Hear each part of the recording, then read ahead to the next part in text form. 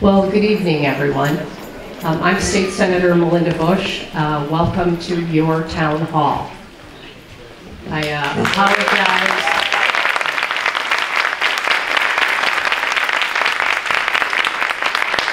So I apologize for the group of people that are outside that we are still trying to get some streaming done. It's difficult to anticipate how many people are going to be here. I'm thrilled to have so many people here to get their questions answered, so thank you. I want to welcome a few people. I'd like to welcome, we have a lot of elected officials here. I think I have all of your names. I'm going to do it really quickly. Want to welcome them and thank them for being here. I know how important this issue is to all of us.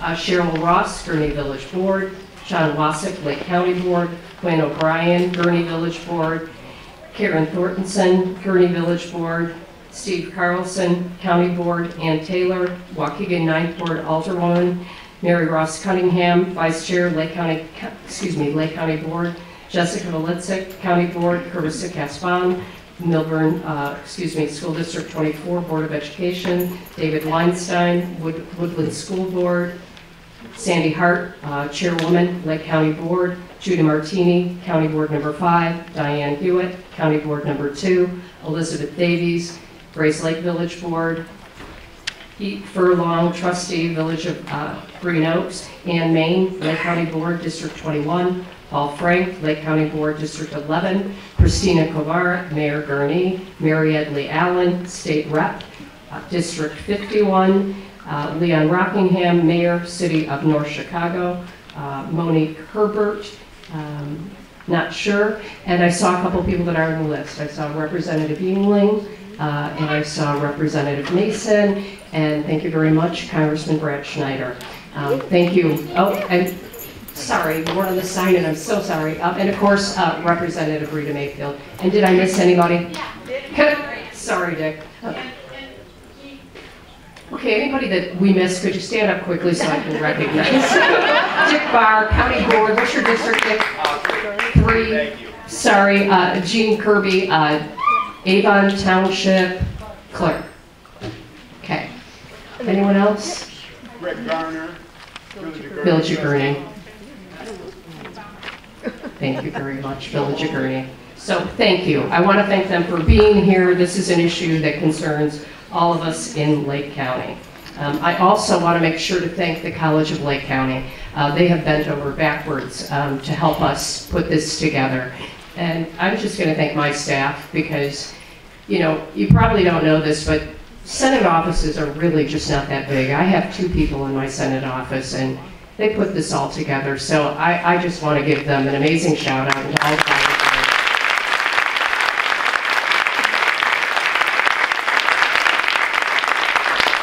They're the ones always doing the real work, and I truly appreciate it. So I'm just going to make brief opening remarks, and again, this is, you know, it's not about us tonight, the elected officials. It's about you. It's about getting the information that you need. So on November 2nd, 2019, newspaper reporter Michael Hawthorne broke a story.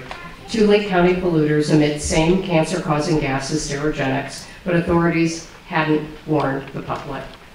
Since that time, Illinois has passed the strongest restrictions for ethylene oxide emissions in the United States and most likely the world.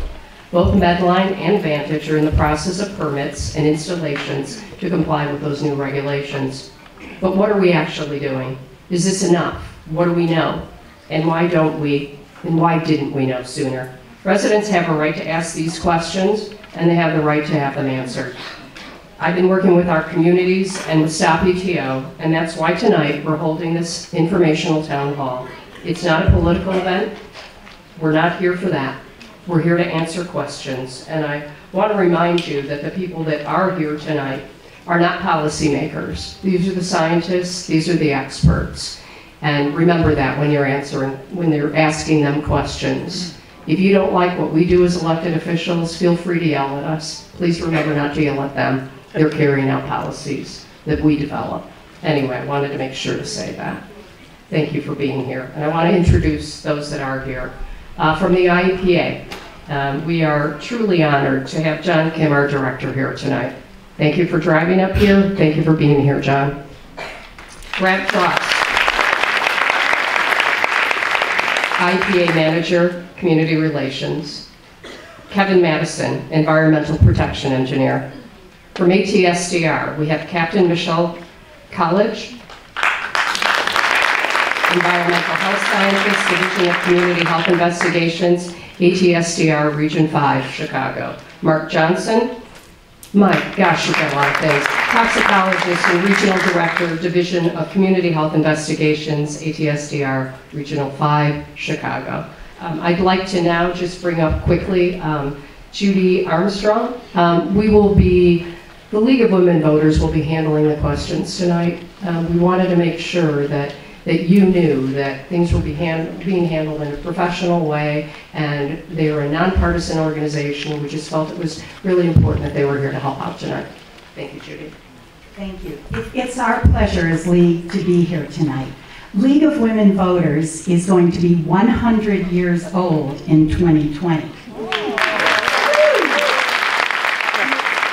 You may not all realize it, but the League of Women Voters was an outgrowth of the suffrage movement.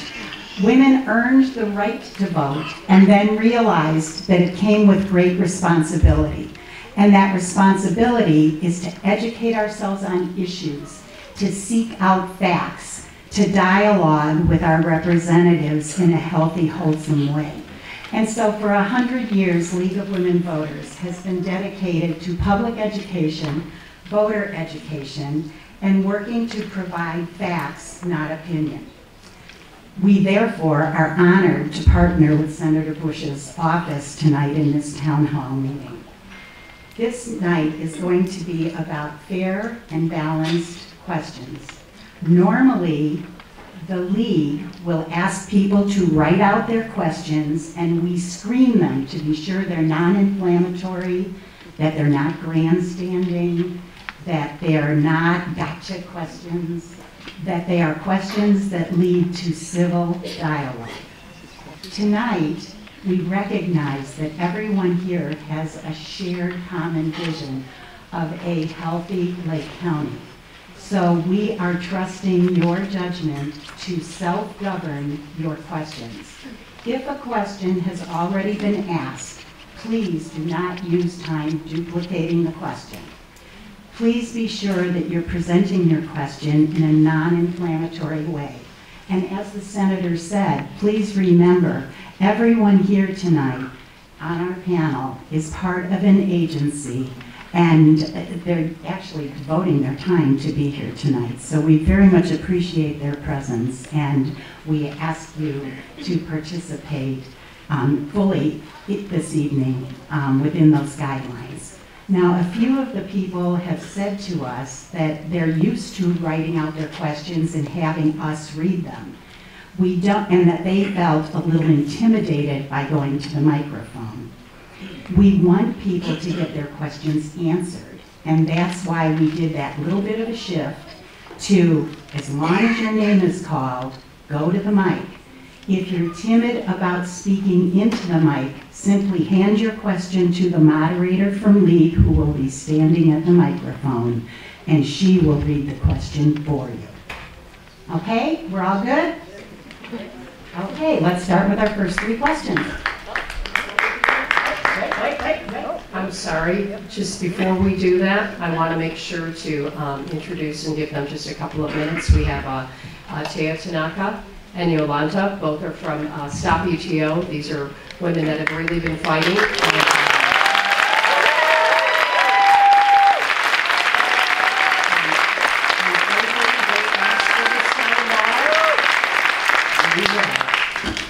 Thank you, Melinda.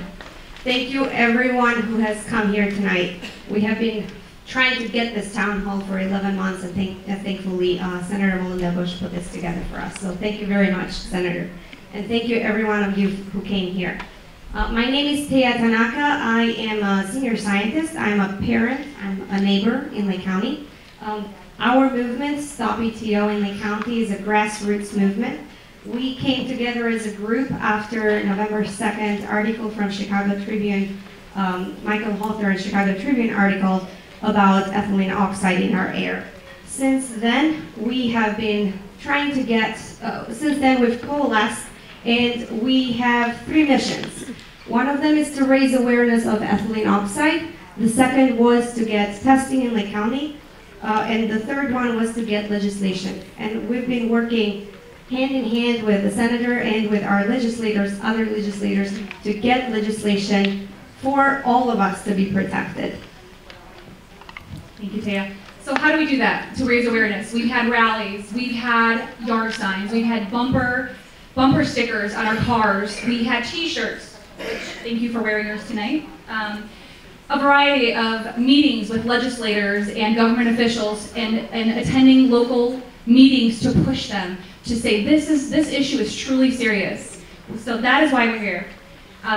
We've been waiting, as Taya mentioned, 11 months for this meeting, and it's finally here, but I always say better late than never, so thank you for coming. And to talk about the seriousness of this issue.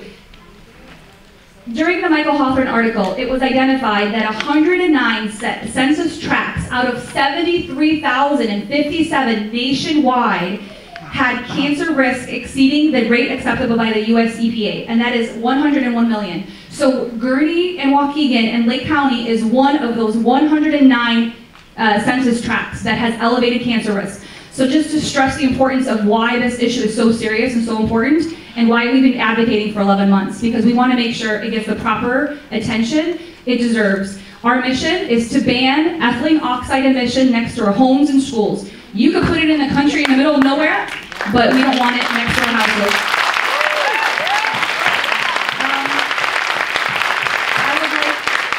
I would like to thank the senator for putting this town hall together, because it's been a lot of pushing, a lot of prodding to get to this point, and it's incredibly ecstatic to see this room filled with concerned residents that are here to ask questions and are here interested in this issue and advocating for our community. So thank you so much.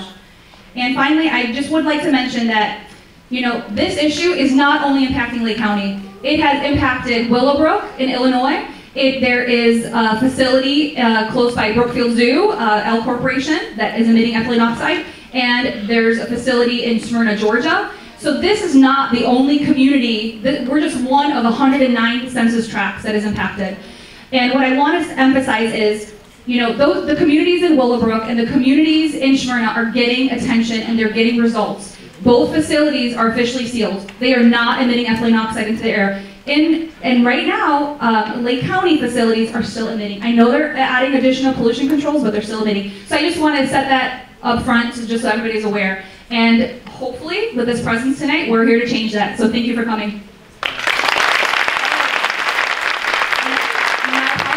One more comment. During tonight's dialogue and questioning, let's be incredibly respectful and let's have constructive dialogue that is, not necessarily inflammatory, but it's about, let's get this issue addressed. And let's have a discussion and a two-way dialogue. So far, we've had a one-way dialogue. This is your chance as a community to ask your questions, but let's be respectful. Thank you.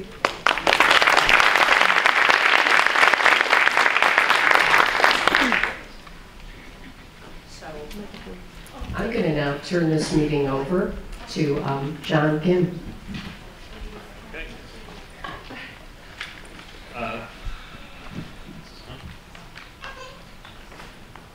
Is this working? Oh, it is? Okay. Slides?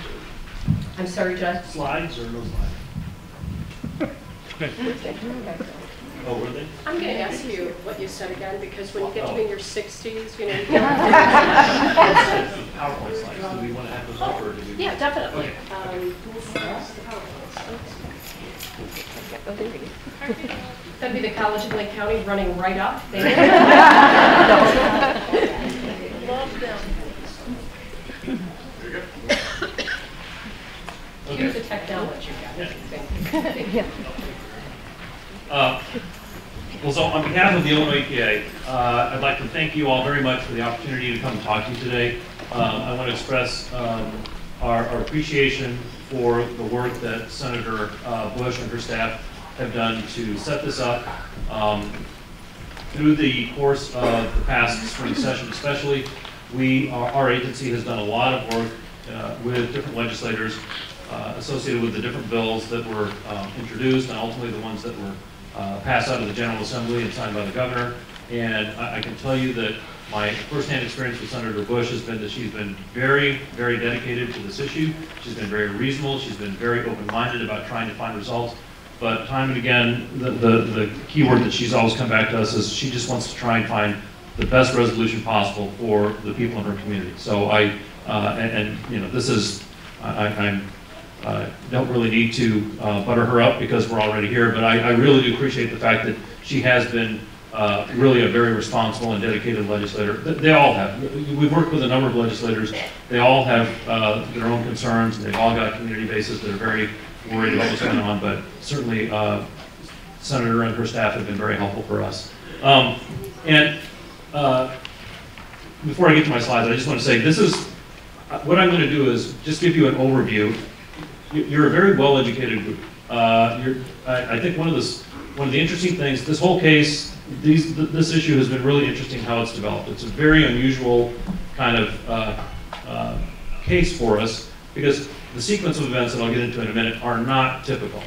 And so the response and the way that things have gone is not typical. I'll explain what I mean by that. But one of the things that has come out that I think has been a plus is both in the Willowbrook community and certainly here, you've got a very well-organized, very well-educated citizen group that has been extremely effective. And it's not to say that we don't deal with citizens on a regular basis. We do. We deal with citizen groups all the time. But the fact that the issue has been a very difficult one and that it has been kept in the fore because of the efforts of those groups, I think says a lot about the people who are behind that and the people who are invested in that. And so, I commend you on that. Sure. So let me just, before so let me give you a little bit of quick background about the Illinois EPA. And again, many of you may know some of this, but I just want to, so I'll do it quickly, but I want to make sure that everyone sort of is coming from the same place. So the Illinois EPA is what we call, what courts have called a creature statute. And what that means is we are an executive agency, just like a lot of other executive agencies in the state, Department of Transportation, Revenue, what have you, and we're created by statute. And so what that means is we do everything that we're obligated to do under our statute. We can't go beyond what we're authorized to do under our statute. So we are held to a very specific set of legal standards and legal requirements in terms of what it is we do. And I think that's what you want. You don't want a situation where you have a state agency that is deciding arbitrarily, I don't like this company, I don't like this group, I don't like this individual, and not necessarily because it's a legally founded or a factually founded thing, just because we don't like them, we're going to take steps and we're going to sort of lower the boom. That's, first of all, from a legal perspective and from just a justice perspective, that's not a good idea. But from fair and balanced administration of how laws are supposed to work for everybody across the spectrum, agencies like ours need to make sure that what we're doing is we're working within the specific legal authority that we've been provided. So that's what we mean when we say a creature or statute. We are everything that the General Assembly authorizes us to do, and we cannot go beyond what the General Assembly has not authorized us to do. So within that statute, and our main statute that we work with is the Illinois Environmental Protection Act. We have a general mission statement, and that mission statement is to safeguard environmental quality, to protect health, protect welfare, to protect property. And it's a very broad mission statement. But the whole point behind the mission statement is we are trying to directly improve the quality of life for all of our citizens by focusing on bringing the most stringent level of environmental protection that we can statewide. And how do we do that? So we have three main tools that our agency uses that we've been given, again, by statute, to make that happen. We have permitting authority, we have the ability to propose regulations to a separate state agency called the Illinois Pollution Control Board, and we have the ability to bring enforcement actions. So let me touch on these just quickly. Permitting is our primary means of regulation. That is the act that is a direct relationship between us and a regulated entity. We work very closely with the regulated community. It is to their benefit and to ours and to everybody else's in the state that they understand what the requirements are that we're imposing upon them, that we understand what they are concerned about in terms of potential technical feasibilities, and we want to make sure that when we issue permits, that what we are doing is we've met our statutory mandate, but also, where it's appropriate, we've pushed as far as we can. So there's a standard, a lot of legal standards, but there's a standard when you talk about when do you issue a permit. And what that basically is this. If you have a situation where someone has submitted a permit application, and that permit application will result, if you grant that application, will result in them being out of compliance. In other words, it would result in a violation of the Act, we have to deny that permit. Conversely, if that permit application demonstrates that if they do the things that are in that application, that they will be in compliance, then we are obligated to grant that permit. The one side part to that is we have the authority to modify a permit application. So if someone comes to us and says, I want to do the following 10 things, and we feel those are sufficient in the sense that they will meet the legal standard. However, we feel that those can be enhanced, or we can bring those a little closer to what the intent behind the regulations are, then we can add conditions to that permit, special conditions that will further qualify and restrict and impose requirements upon that company or that regulated entity in terms of how they're going to do work. So permitting are primary means of regulation in the state. Regulations are basically just the rules. And when you look at one of our permits, and they're long, depending upon the type of facility that you have, all of those requirements that are in that permit are derived from either a statutory requirement or a regulatory requirement. Because again, we can't go beyond that. So when we conduct a rulemaking exercise, we have to make sure from a technical perspective that what we are proposing is feasible, because you don't want to, it doesn't benefit anyone to propose a rule that is basically never going to be able to be complied with. Technically feasible, but also is designed to specifically meet the goals of the statute that authorizes us to do that. So the way that happens is we will work very closely with all of our stakeholders, the regulated community, interested citizen groups, elected officials. We will work with everybody, and then we will come up with a proposed rule. We will generally have an opportunity for people to look at that and weigh in and give us comments. And then we propose that rule to the Illinois Pollution Control Board. As soon as we propose that rule, that becomes their rule. And what we're doing now is we're basically the proponent. We're trying to say, this is what you should do. But from that point on, it is their rule, and they then take the responsibility for determining what that rule is going to look like, how it's going to go. They will hold hearings. They will come up with a final rule. They will adopt that. The last step before the rule becomes final is it goes back to a special committee made up of legislators called the Joint Committee on Administrative Rules, or JCAR, JCAR. They have the final approval. Once that's all good, that rule becomes effective and it goes on the books. That process, generally speaking, takes anywhere from a year to 2 years. So a rulemaking process is important, but it's also not a quick process. You compare that with a legislative process. You look at what happened in the spring 2019 General Assembly session. So the concerns about ethylene oxide were raised and really reached sort of a fever pitch late in 2019, I'm sorry, 2018. By the end of the 2019 session, there were 2 bills that were introduced, and through that session, there were a number of other bills that had been introduced and discussed. 2 bills introduced, signed by the governor, in a much quicker fashion than you would have had you done that very same type of exercise and those requirements through a rulemaking. That rulemaking would still be going on. So while a rule is necessary because it gets much more specific than a statute, the trade-off is it's a longer process. The last thing that we do is enforcement. And we have different means of bringing enforcement within the state. What we are authorized to do is to go out, conduct inspections. When we issue permits, that's our primary means of regulation. So that also means when we issue you a permit, you are responsible for making sure that you do all the things that are in that permit. And aside from that, there's just general provisions in the Environmental Protection Act You don't have to have a permit from us if you're doing something, if you're open dumping, if you are burning waste that you're not supposed to, if you're pouring waste down a sewer. We don't have a permit with you, but you, just like any other citizen or any other entity in the state, are required to comply with that statute, and we can bring an enforcement action. We do that in a number of ways. The most typical way we do that is there's a specific statutory process that requires us to issue a violation notice to a company. They have an opportunity to come back and ask us for a meeting to discuss it. They then have the opportunity to ask us to consider an administrative settlement, something called a compliance commitment agreement, or a CCA.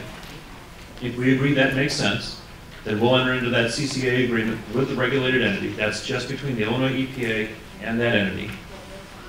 That's typically done if we don't need to get a penalty out of the case, and if the technical resolution is already done, or it can be done quickly. If those things can't happen, we need a penalty, or it's a much more complicated case, we will not allow the case to be resolved by a CCA, and we'll instead send a notice to the company that says this is a notice of intent to pursue legal action. That's another statutory requirement. They have the ability to ask for a meeting there. They can come in, talk to us, we can do that meeting, and then if we still are of the opinion, and we almost always are, that we need to refer that case, we then send a referral to the Attorney General's office, sometimes to a state's attorney, asking them to pursue that case for us. So that process, again, when you take into consideration the built-in due process obligations for notice and meetings and so forth, it's typically a 6 to 8 month process from the time we get the inspection done to the time we can get that referral out the door. And then once it gets to the Attorney General's office, they do a very good job of working as fast as they can, but when you're talking about formal litigation, that obviously brings in a lot of issues into play, a lot of attorneys into play, and so that sometimes, it takes its own course. We do have certain special authority to act much quicker. We have two specific types of authority that we can do. One is something called a referral to the Attorney General's office for an immediate injunction. That's under a certain provision in the Act, and what that means is if we see conditions that are out there that are posing an immediate threat and need to be addressed right away, and we can't wait for that 6 to 8 month period to go through, then we can bypass all of those notice requirements, and we can send something immediately to the Attorney General's office. And a good example of that is if there's a train derailment, or there's a chemical plant that has an explosion, or something like that. We don't want to wait for that. We want to make sure that there's an immediate response, and we want to make sure that people follow through quickly. So we will send a letter referral to the Attorney General's office, and then they'll move right away. The last type of thing that we have, and this is relevant obviously to this discussion, is something called a seal order. The standard for that is very similar to that immediate injunction that I talked about that we send to the Attorney General's office. Immediate threat, something that is going on right away and needs to be addressed right away. The difference there is we have the ability on our own to basically seal off either a vessel, a piece of equipment, a piece of mobile transportation, or a site, or a building, depending upon the nature of the problem. We don't do that very often because it's a very high standard, and once that happens, it triggers a lot of litigation, and so we need to make sure that we have, all the circumstances truly warrant that, as opposed to sending something to the Attorney General's office. Now, those are all relevant because you've obviously heard of seal orders, and we did issue a seal order down in Willowbrook against Sterigenics. I'm going to get to actually, let's see. I can get to that one. So I'll explain more about that seal order. Let's sort of talk about the timeline of how we got to that point. So this was all triggered a few years ago when US EPA, through their periodic review, made a determination through their review of technical information that the manner in which ethylene oxide, or ETO, was classified needed to be changed. It had been regulated for a very long period of time as a suspected human carcinogen. And when they conducted a review, the most recent review of the database, they changed their classification for that, and they made the determination that it was a known human carcinogen. Now, the impact of that typically is this. And this is where this case begins to be a little bit different from how these cases usually go. Ethylene oxide is regulated as something we call a hazardous air pollutant, or a HAP. We have a lot of acronyms in environmental law, and I apologize, but it's a HAP, it's an HAP.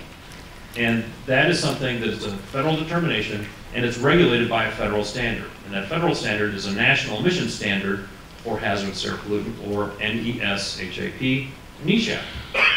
So there is a NESHAP for ethylene oxide.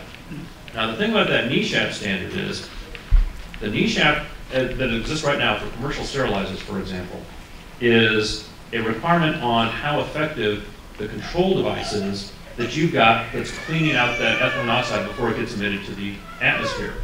So in other words, you've got a plant, you've got a staff, you are emitting ethylene oxide, you have some piece of control equipment that is filtering out and capturing that ethylene oxide.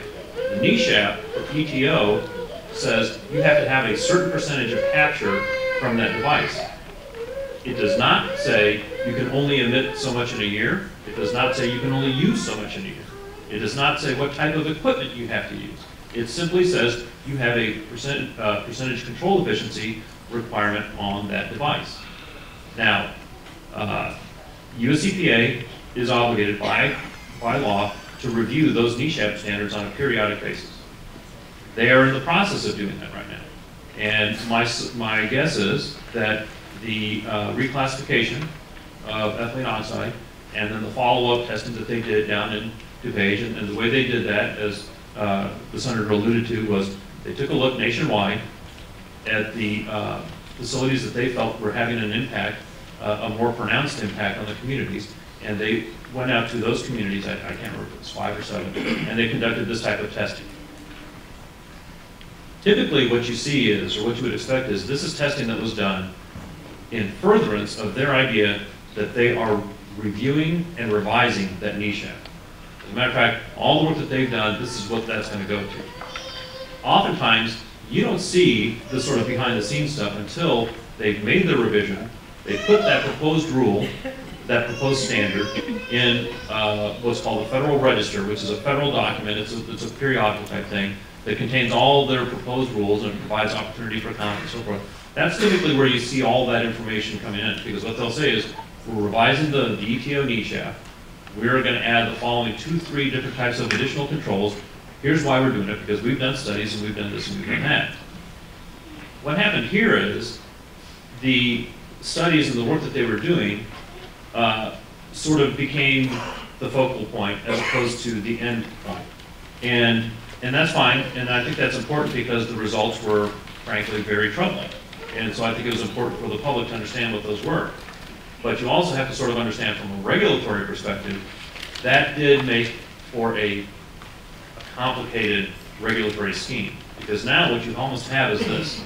You have a situation where whenever you're going to have a regulation to regulate something, you've got some rationale behind it. Well, your rationale has changed, but your standard hasn't caught up yet. And they're still working on catching that standard up. And that standard has not caught up yet.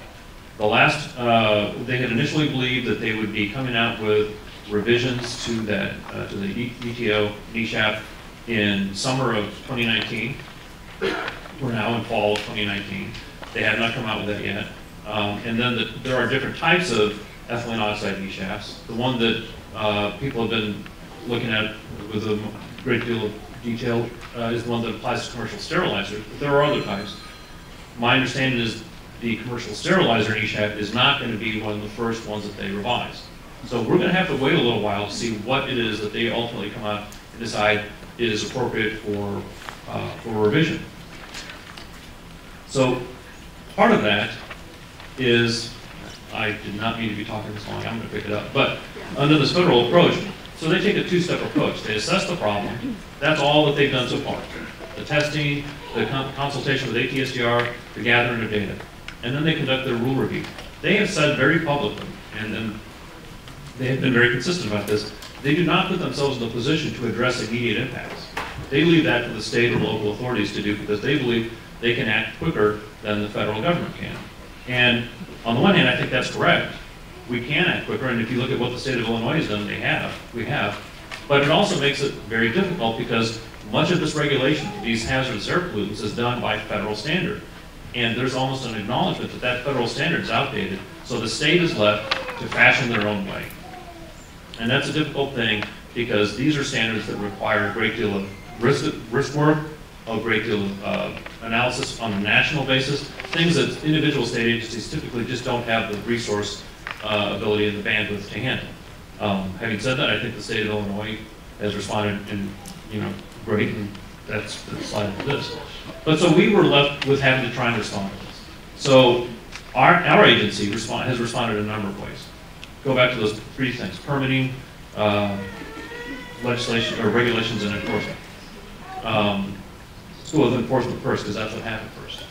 We sent a referral to the Attorney General's office last year in fall of 18, asking them to take steps to try and bring sterogenics in, have a discussion, and we needed to basically try and figure out what an appropriate technical remedy is. When we refer cases, we are typically looking for two things. Technical remedy, that's our biggest concern, because technical remedy is what's going to bring a facility back into compliance, and if necessary, some kind of punitive thing. A civil penalty, monetary penalty, things like that. Our primary concern was we want to get a technical fix in place. Well, excuses, you're making excuses here. Shut down. We don't want to hear this bull crap from you bureaucrats. This is unbelievable.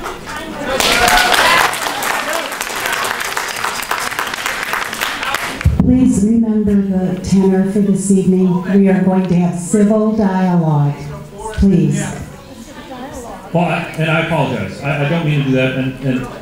But let me, I understand your point. And actually, that is exactly, what you're saying is exactly what I was trying to do, probably to death. I get that. My point is this.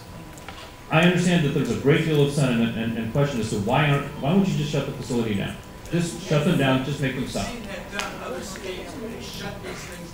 So please, sir, we are taking questions from the microphone in order, not from the audience with people yelling it out. Thank you.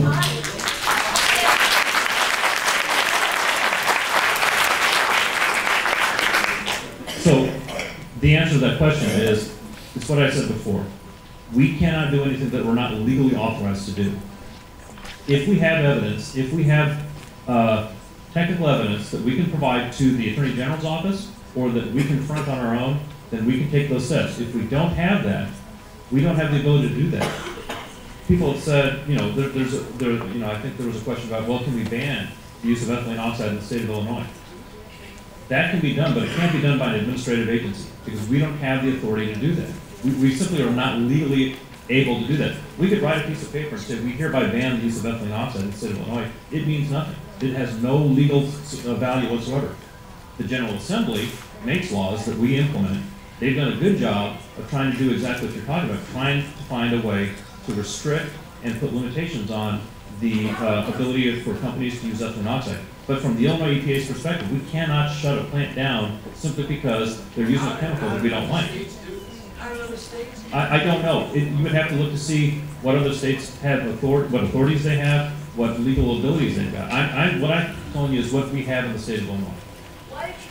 So, just a moment, please. We're not going to be shouting questions from the audience. Let's get to the questions first. Do you want us, shall we move to the questions? Just a moment, please. I did not set up the agenda for tonight, and I want to be sure that we're following it with what people have been told. Is there another speaker that is lined up to follow you? Well, obviously, I'm more than willing to relinquish the rest of my time. I don't want to speak for Dr. Johnson and Captain College from ATSCR. They may have information they'd like to provide to you, so I'm happy to, I will cease my comments. Thank you. Maybe a show of hands. Would you rather ask your questions of this speaker now? And we can do that and then hear ATSCR? Or shall we wait until they're all done? So if you'd like to ask questions now, you've got about 15 more minutes for ATSCR to do their presentation. So anybody who wants to ask questions now, raise your hands. I do. Okay, well, thanks for democracy. We're going to wait until we're done with ATSDR. Thank you.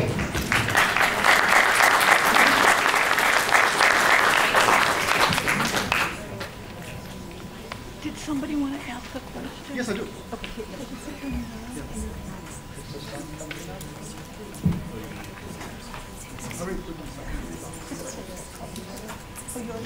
Yeah, but I'm listening. Okay.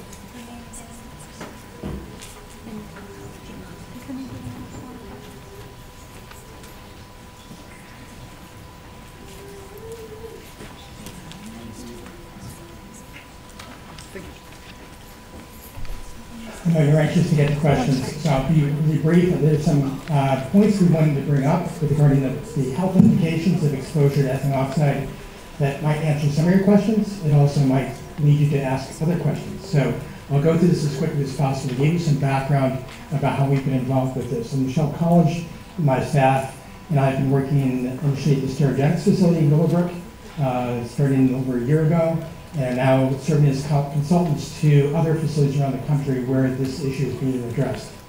So I'm going to go through this kind of background information. We are a federal public health agency. We're part of the Center for Disease Control. We are an advisory agency. We do not have regulatory authorities such as Dr. Kim's agency or US EPA. So we're a health agency that provides guidance to authorities to take action. We work very closely with local health departments. Lake County Health Department, Mike Krister and Lori Mackey have been really leadership in the community to help guide this assessment in Lake County. And we also work closely with medical experts at the University of Illinois in Chicago, at the Great Lakes Center for Children's and Environmental Health. There's a fact sheet out on the table there that has some information on ethylene oxide and the health effects, and also a phone number if you have medical questions that you want to follow up on, either contacting us or the University of Illinois to address those. We also work closely with healthcare providers in the area. We had a medical education effort for local physicians last May at the Condell Medical Center because we feel that physicians are an important resource to the community that can guide information about their evaluation of patients who have symptoms or feel they have disease associated with this exposure to give them information they can act on. So we work very closely with health agencies and healthcare providers in the work that we do. I won't go through the mission statement. Again, our focus is on prevention of exposure, prevention of disease, and that's why our involvement in guiding communities as they undergo an assessment of exposure such as this is important to understand those implications. We're very science-focused. We have what are called toxicological profiles. These are very large documents that we're in the process of updating for ethylene oxide that are on our website. Essentially summarize the entire literature about what we know about the toxicology and health effects of exposure to ethylene oxide, and that will become available in the next few months. We'll make sure that those links are provided to you if you have questions about that. Some of the features of ethylene oxide has led to its sudden concern in communities.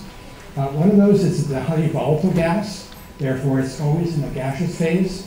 It needs to be pressurized to be in a liquid form. So once it's released from the facility, it's always going to be an inhalation exposure. The reason people don't know that it's there is because it's colorless, it's tasteless, and it has a very high odor threshold. It means there has to be a very high concentration for people to even sense that it's there.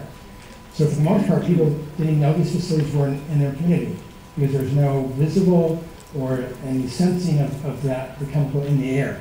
And that's why it's been a surprise to many people in these communities where these medical sterilization facilities are operating. The other feature is it's quite persistent in the air for perhaps several months. Not that it stays in one place, but rather that the emissions from one source can then distribute in the atmosphere and affect downstream or downwind locations.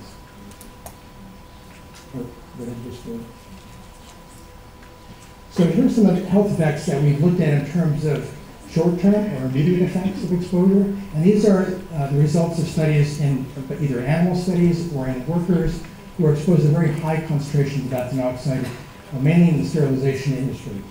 So some things about neurological effects, GI effects, nausea and vomiting, And if there's direct skin contact, you can actually get frostbite from that contact. But again, this is more of a worker scenario, not likely to occur in communities where you're affected by the release into the ambient air. What we're most concerned about, though, is long-term effects at lower concentrations that are related also to neurological effects, evidence of reproductive effects, and also with cancer as a result of long-term exposure that have been identified based on studies of workers in the sterilization industry that have looked at non-Hodgkin's lymphoma, myeloma, lymphocytic leukemia, and breast cancer in females as evidence of an association of exposure to ethylene oxide with those specific types of cancer. Now, in terms of the Lake County evaluation, one of the things that we've realized there's some misunderstanding about information from EPA's NATA report, the National Air Toxic Assessment, that it's dated 2014 because that's when the data was collected, but the report was released in 2018, last summer. And there's been, because of the maps that are in that report, led to a lot of confusion on the part of the public about how to interpret that information. But basically, EPA uses this as a tool then to look at ongoing exposure from modeling of emissions from a large number of industrial sources across the country, and use that information then to predict what is the exposure to chemicals in the environment based on the census tract, and what is the risk of that exposure to communities. It's a screening tool that's used by regulatory agencies to decide where we need to look more closely, where there may be a need for more enforcement action to address exposures in specific areas, specific industrial facilities. These are theoretical cancer risks. They're not measured cancer. And it's used as a tool then to make decisions, to help support decision making. And it does not estimate individuals' risk of cancer. Again, this is perhaps a misunderstanding of how to interpret these maps. And the final point is it's not a display of cancer cases. It's not a measurement of disease in a community. And it's not a demonstration of cancer cluster, which I think people perhaps have misunderstood from those. And that's why we want to get to this point. The only way to actually measure cancer incidence in community is through the cancer registry. And the State Health Department is involved in reviewing incidents in community of cancers that relate to potential exposure. And they're in the process of looking at additional data collected. They've done an initial study in Sterigenics and Willowbrook, and we're looking at other sources across the state, then to look at other communities and the impact of that exposure. So some preliminary data from the Lake County, and this is coordinated through Keegan, Bernie, and the Lake County Health Department. We've reviewed that initial data, which has been posted on their website, in which samples were collected between June 6th and July 4th at 10 locations near the Medline and Vantage facilities. And the information that from that is we view that as screening data. It's really sort of initial view of the concentration of ethylene oxide at specific locations around those facilities. But it's not useful for us to look at long-term exposure. And that's why we've been supportive of the additional sampling that's going to be initiated this month and continue for some period of time to better characterize these exposures in the communities than we have currently. This is a summary then of the locations with the air monitoring stations, the Vantage facility up here, and then 4 stations downstream or downwind from that, and then the Medline facility here with 4 stations downwind, and then also 2 more remote locations that we're looking at potential background, or what would be the area, the concentration of ethylene oxide in areas not likely to be impacted by those 2 facilities. So this is a summary of the data presented in a time frame, looking at specific locations that are showing from, this is the M3 location, which is the closest to Medline.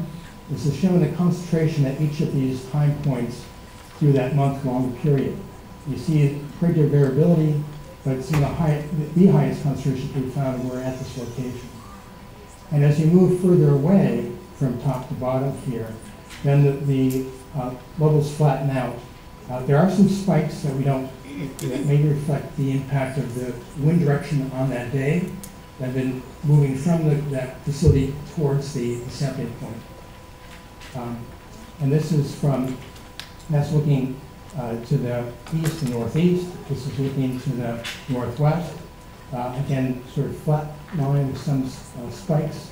This happened to be within school. This is a location that we would expect to be a significant distance, about 5 miles away from these facilities. We don't really have an explanation for that spike. And that's the other reason for additional monitoring to better characterize concentrations of ethylene oxide in various locations. This is similar for the Vantage facility, much lower levels generally, but there are some spikes that we want to characterize further. Another issue that we've discovered both in looking at the stereogenic facility in Willowbrook is this issue of background. Much of the information about this is sort of buried in various reports, and Michelle's been looking at various documents that various state agencies across the U.S. have been monitoring ethylene oxide in their ambient air monitoring plan, but have never really paid much attention to it. And so what we find is that in looking at this data that is from the East Coast, from Rhode Island, Massachusetts, and New Hampshire, to Illinois, and Michigan, and Colorado, and then West Coast and California, that there seems to be this background level these are measurements away from any known source. So the question is, where is this coming from? And what we found is that these are fairly low levels, but detectable, 0.1 to 0.3 micrograms per cubic meter. The levels we're seeing here, and also in stereogenics, are above that, but there's this baseline that we don't clearly understand. It may be the result of long-range sources, industrial sources elsewhere around the country that mix in the atmosphere because it's very stable. And no matter where you sample, you see these low levels that even if you're not near a sterilization facility, these are the levels you might expect to find in the ambient air. And so we've encouraged EPA to look in this more closely to try to characterize where these long-range sources are that are contributing to this background level. But we believe that it is in fact man-made or industrial sources. So the work we're doing now in Lake County, we're reviewing the initial data set that I mentioned. We're working with EPA and the Lake County Health Department to help this next phase of sampling to better characterize levels of ethylene oxide at these various locations. And then once we have that information, then to issue a report then that summarizes these findings, our conclusions, and regarding the health impacts of that exposure, and making specific recommendations about further actions. So some key points, maybe I'll just go those very quickly. This is just a snapshot in time. We're looking at long-term averaging or measurements of exposure to look at health effects. We don't find evidence that there is an immediate health threat. These are not levels that would be associated with immediate acute effects that I mentioned. But we want to have more information that gives us more of a long-term, over months and years of duration. And also the final point about background. So here's a summary, kind of an odd color, something like that. These are resources that you can get more information. I've just gone through this very quickly. The Lake County Health Department has on their website very informative links to various information about ethylene oxide. US EPA has technical information about ethylene oxide, and also FAQs, which you might find very interesting, might help answer questions that maybe we can't get to today. Illinois EPA and HIS is going to have additional resources that are available to you to gather more information. And then move on to the questions.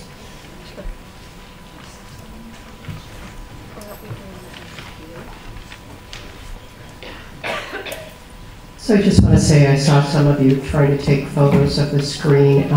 With your permission, we will be posting these on our website. We'll make sure that they're available for Stop ATO also, so that you can post the information. Thanks.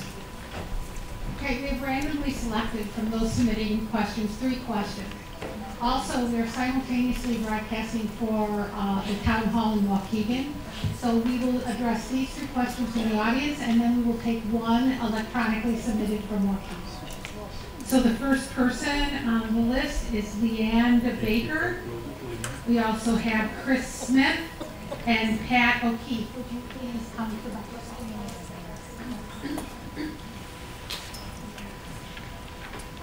One more time, we have Pat O'Keefe, Chris Smith from Vermillion, and Pat Keefe is from Waukegan, and Leanne Baker from Waukegan as well.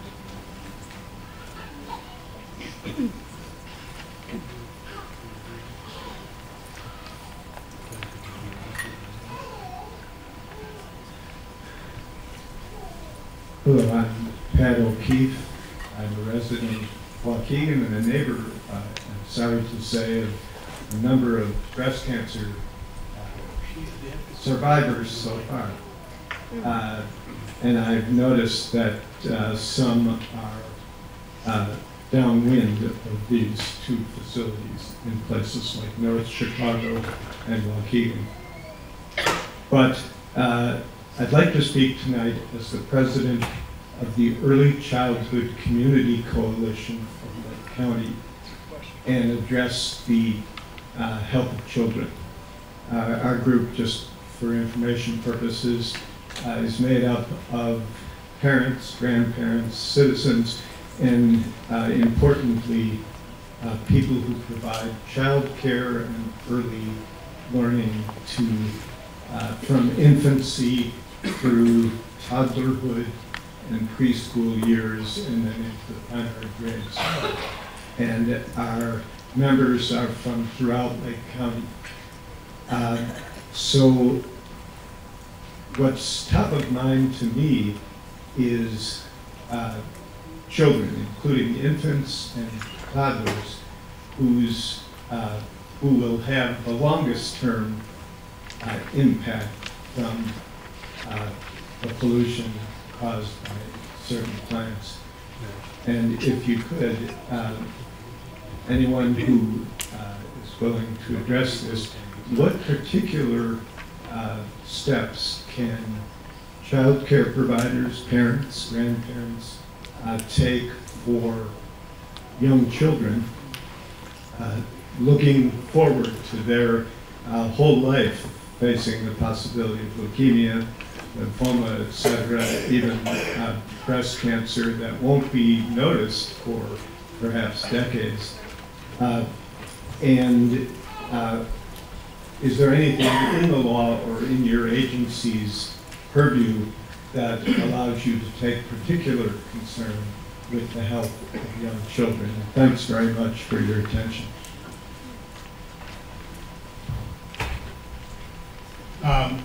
So I'll answer the question regarding how we assess children's exposure.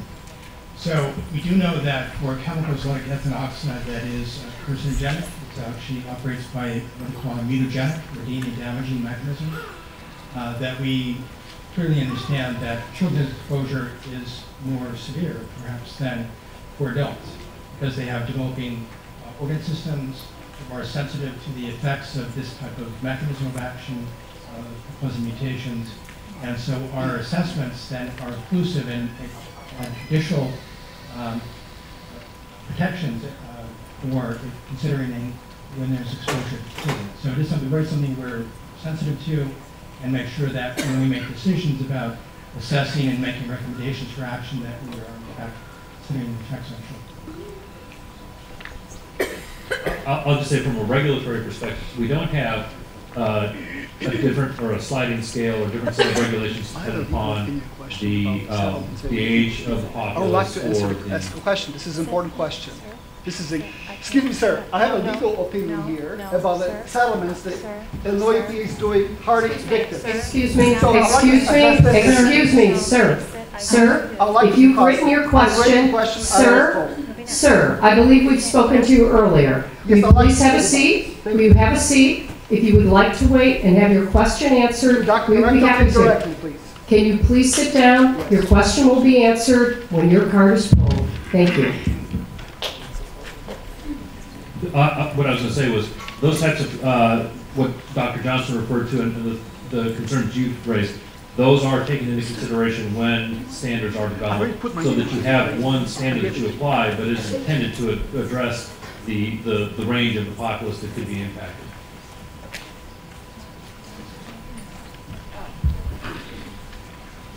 My name is Chris Smith from Gurney. I probably should have a 24-hour rule because I'm just like ready to jump at you guys, but I know you don't make the rules.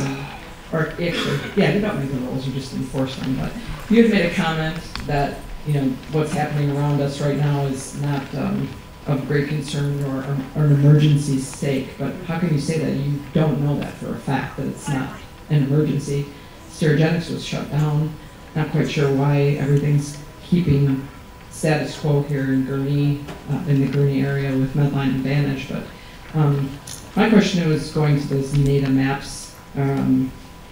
You talk about non-cancer areas and then theoretical cancer areas. I mean, what was the purpose of the maps if you're not looking at areas that are more prone to cancer because of ETO emissions? What were they for if you can't make a conclusion from those maps? Maybe I'm misunderstanding that, but everything was theoretical cancer or non-cancer. Why isn't it cancer and non-cancer?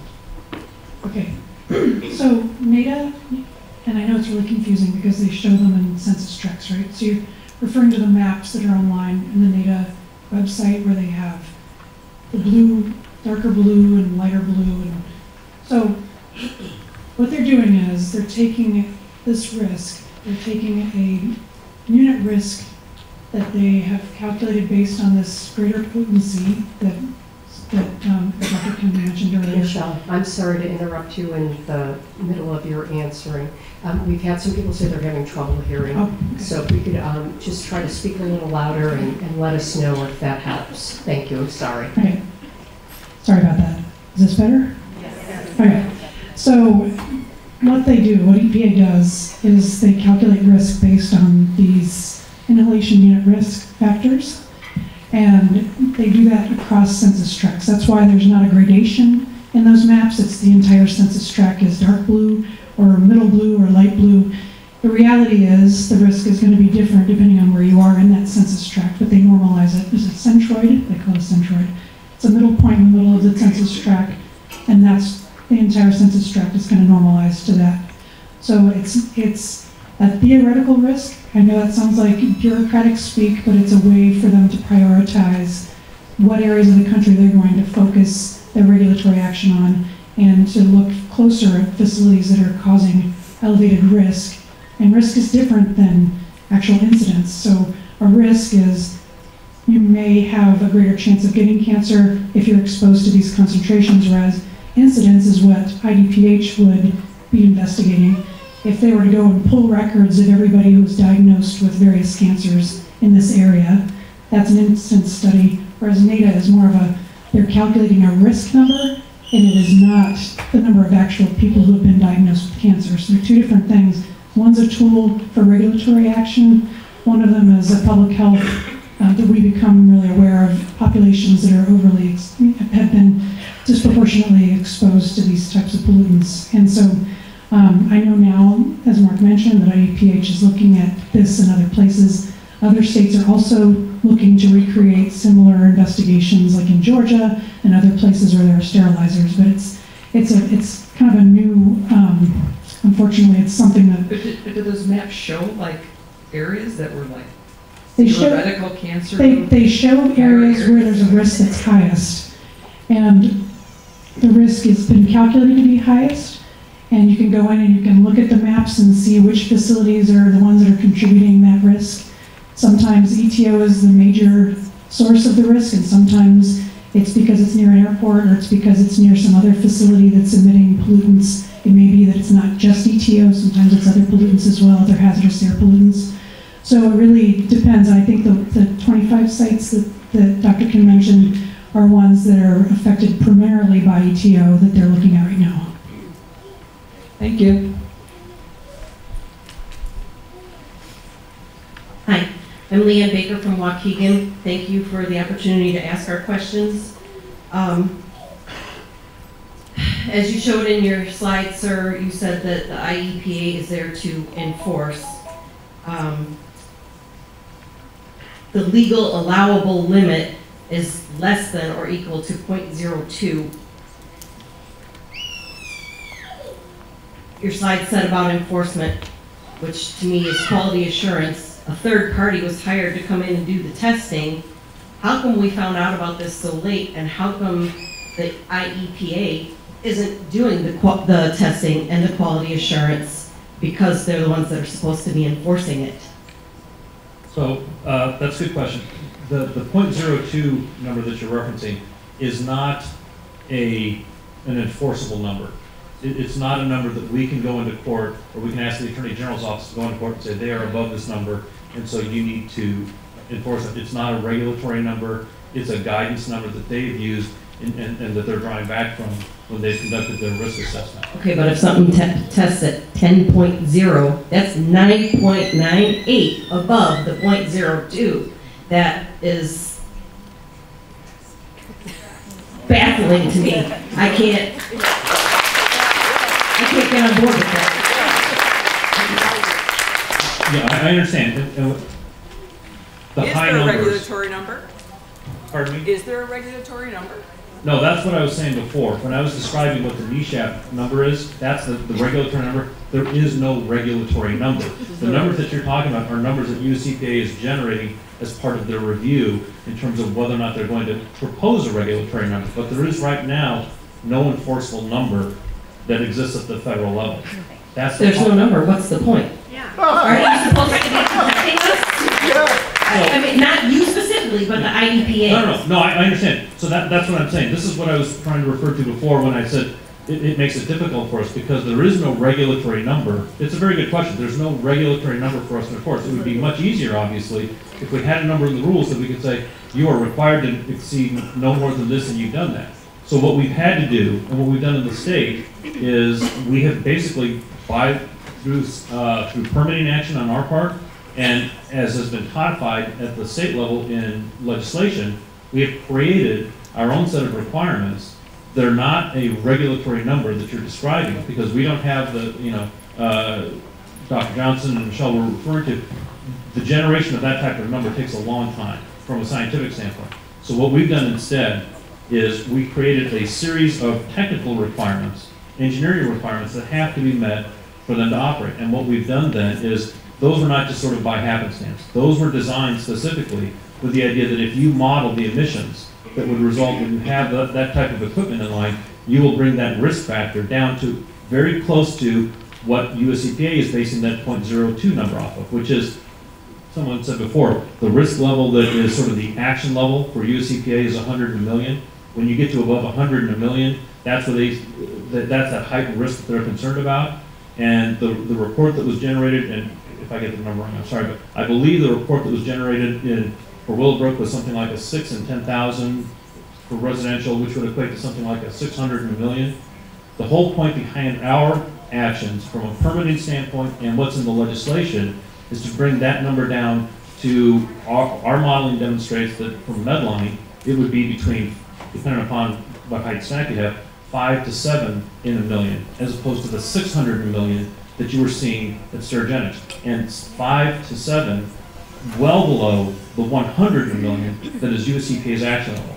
So we don't have a regulatory number, but what we did was we modeled back and we required these things, this permanent total enclosure, the additional controls, the monitoring, so that we could say the emissions are going to be dropped so low that that's the resulting risk that we would see. There is no safe level. The next question is electronically submitted from Waukegan. This question is from Edgar Sandoval of Waukegan. How will there be meaningful community participation with state and federal agencies beyond interacting and lobbying elected officials when it comes to tackling this issue, and what will it look like? So I can tell you from the state's perspective, the direct means that we have in terms of regulation is what I said before, it's permitting. And what we do before we issue a permit is we conduct a town hall meeting or a public meeting. We did that earlier this year for in Waukegan for Medline. We did that in Willowbrook for Sterigenics. That is our means of bringing in public comment and public input before we issue a permit. If you are talking about rules, the rulemaking process is set up that it's required that there are a number of hearings that are held by the Illinois Pollution Control Board where the public can come in and make comments. And as I mentioned before we do any formal rule proposal, we typically go out and we will engage the public and have some listening sessions or some outreach where we will take informal comments in that way to help us develop what it is we're going to do when we propose the rule. Legislation, I think it's, you know, what someone noted. You reach out to your legislators, you talk to them, you express your concerns, and then they go from there. I can't speak to the steps that USEPA would be taking.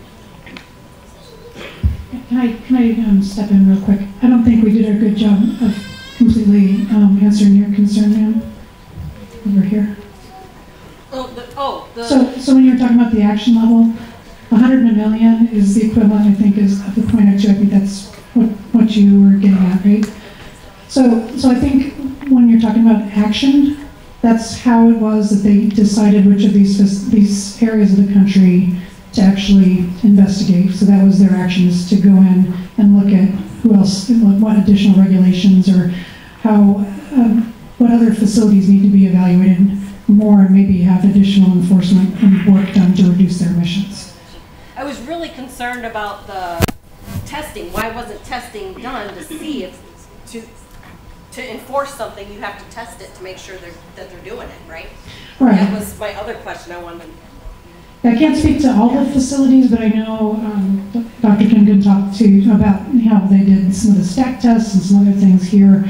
They've done some ambient air testing. We've got some additional ambient air testing here.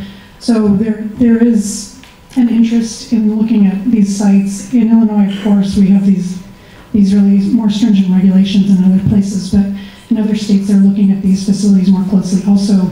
But it's driven by risk, so they figure out where they're going to look by calculating the risk number, and if that risk number is more than 100 in a million, then they look at additional regulations in that state, so and in that location at that facility. So I hope I'm trying to. How do they know the risk number if they're not testing? They're not, obviously Medline Advantage wasn't tested here. Right. That's a good question. So the way that's done is both at the federal level and the state level, you conduct a modeling exercise, and what that means is you take inputs. For example, let's say it's Medline. You take a look at the characteristics of the facility. How tall are the stacks? How many stacks do you have? What's the diameter? What's the velocity of emission going through there? You take a look at all these inputs, and if I get this wrong, Kevin can correct me. But you take a look at all these inputs, and you basically run a mathematical modeling exercise, and you use that to determine what you expect to see. That's what's done by USEPA when they generate rules, taking into account, as Michelle said, the risk associated with that, and that is the exercise that we did when we took a look at, and the way we do it is we regulate emissions from point of source. So what we did is we are focused primarily on what is actually coming out of the smokestack at the facility, and that's what we measure, because ambient air monitoring is helpful, and it does give you some indication. It's very useful for risk work, but from our perspective, we want to know exactly what is coming out of that facility, because as was noted when you talk about background, it's difficult to determine what all the sources are when you take a background sample. But if we have our monitors at the point of emission at the facility, we know exactly what is coming out of the facility, and that's the information we use to run our modeling exercises so that we can see if they have gotten to the point that we want them to get to. Thank you, panel, for your clarification. Can I add to that? Another point that we've identified is that that modeling exercise needs to consider the contribution of fugitive emissions, not just what's come out of the stacks, because that can also be a significant source of exposure if that's not controlled. So that's one of the things that has led us to make recommendations for air monitoring, so that can be evaluated and included in our assessment of health impact. And that's a good point too, but this has come up as well. Fugitive emissions, Dr. Johnson's exactly right. When you're talking about the emissions, what you want to do is you want to make a determination as to what the emissions are from the source. You have the point of emission from a stack, then you have what are called fugitive emissions, the emissions that are sneaking out through cracks in the walls, through open doors, what have you. One of the specific things we wanted to do, because it's difficult to measure fugitive emissions because you're trying to filter out with the environment what you believe is coming from that facility. And generally speaking, what they do is facilities will try and run a sort of, they'll assign a number. They'll say, well, we estimate it's approximately this. So what we wanted to do was we wanted to take that issue off the table. And that's why what is found in the legislation and what's found in our permits is a requirement for something called permanent total enclosure or a capture and control. And what that does is that creates a system, and this is not a novel thing. This is something that's done already in facilities that we regulate, that's done across the country. But what it does is it creates what we call basically a negative pressure. So it's basically, you've got a vacuum inward. So you do not have those fugitive emissions because you have set up a system within your facility that you are drawing those emissions in.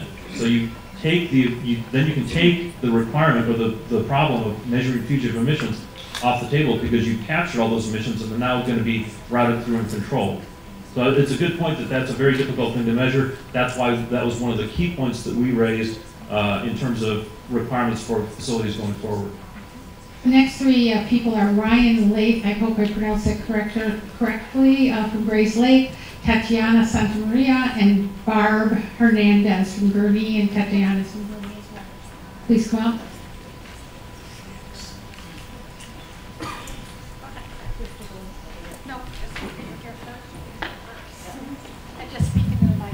Okay.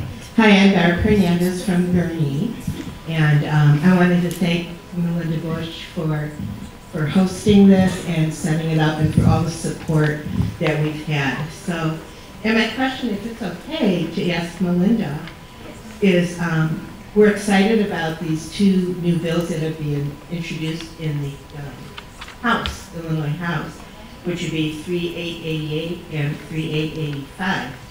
And of course, just for people who don't know, if I may just say that 3888 ensures that by 2021 that there could be no sterilization facilities emitting ETO within a 5-mile radius distance from a school, daycare, or a densely populated area. And then it goes on with hospitals with phasing out the ETO sterilization by 2022, and critical access hospitals would phase out by 2025. And then all other emitters would have a cap of 30 pounds annual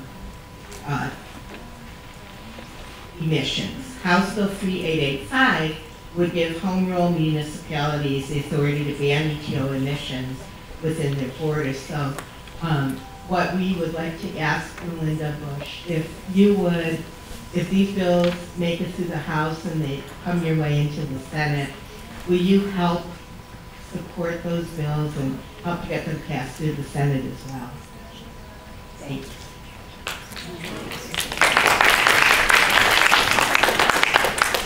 I want to say thank you for the question. Didn't really want to answer those kind of questions tonight because otherwise we have all these legislators, I'm sure, that would like to speak.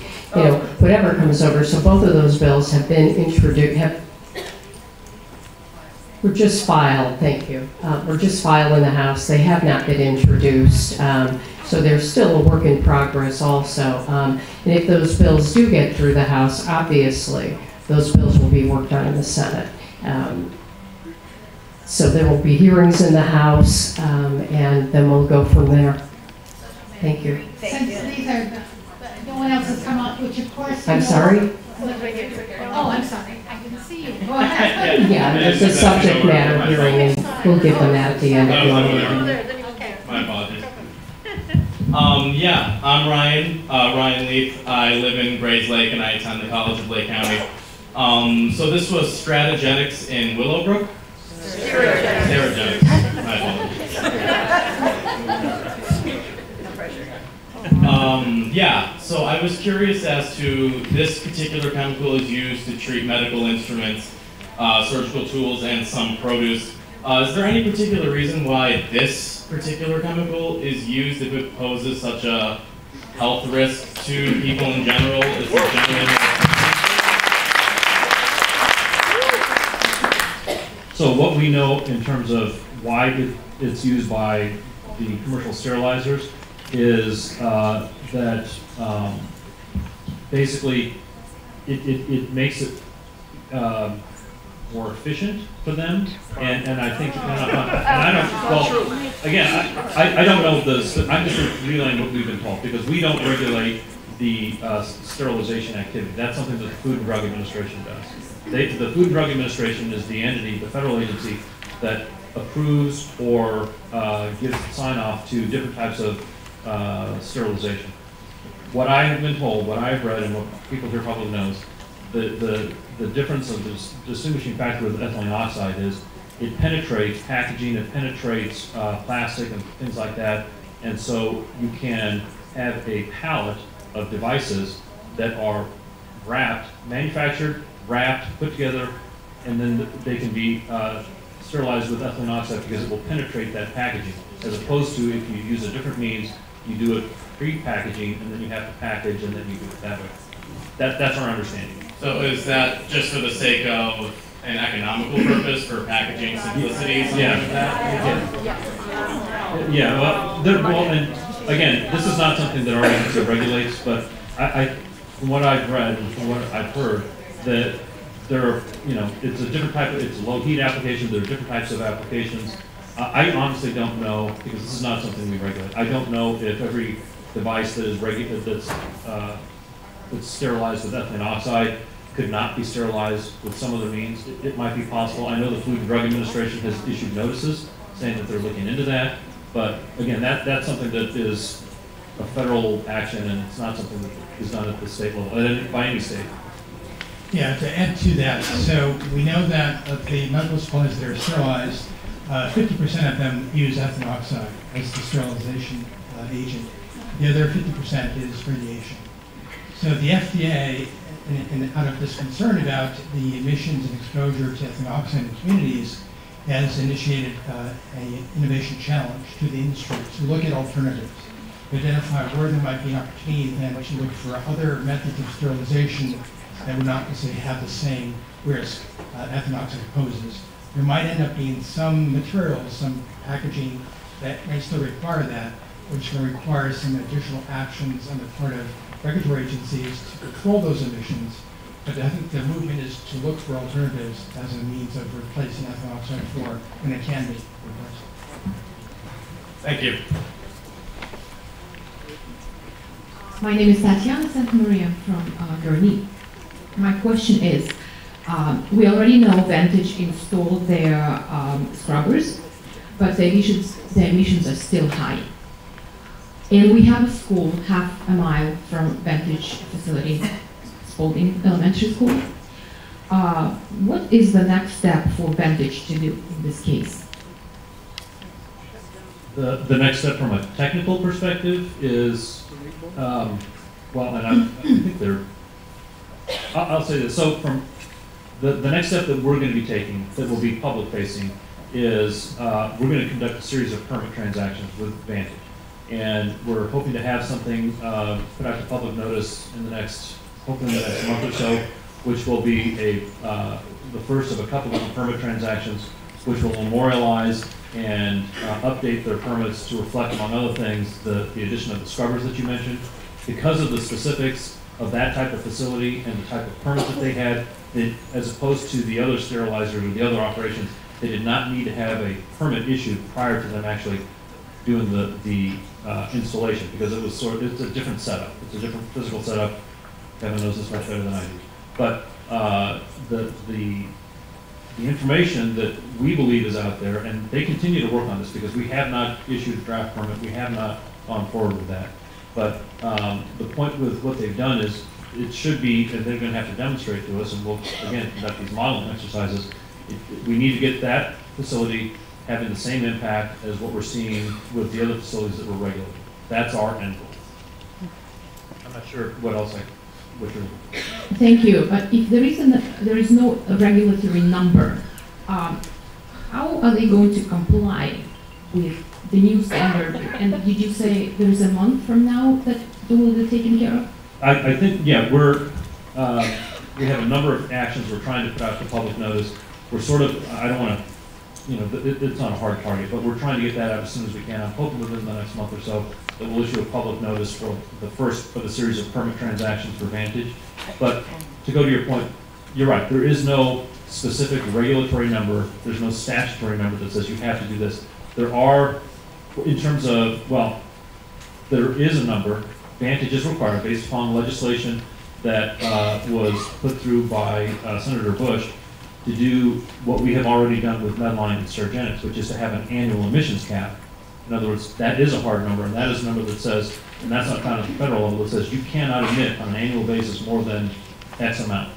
And that's a purposeful number because that number is also one of the things that we work back from a modeling perspective to make sure that that risk level that we're identifying is low and is in that acceptable range. So what if it's above the acceptable range? Then what happens to Vantage? Well, if it's, for example, the emissions number, it's just the same as any other enforceable number. If they are above that, or if their operations, if their monitoring requirements, you know, they have monitoring requirements, if it shows that things are not going the way they're supposed to, then we can take enforcement action because we have enforceable numbers that are based in law once the permit's issued. But there are statutory requirements as well that would be there. So that's correct. The point behind the permit, again, is what I said before. That's our primary means of regulation. That's our direct means of imposing requirements on a facility. That is typically when we're bringing an enforcement action against the facility, that's what we use as our basis because that incorporates all those legal requirements. Thank you. Yep. Why don't you just pass a law letting Medline and Vantage grandfathered in? Even a pedophile has to be registered and he can't be near school.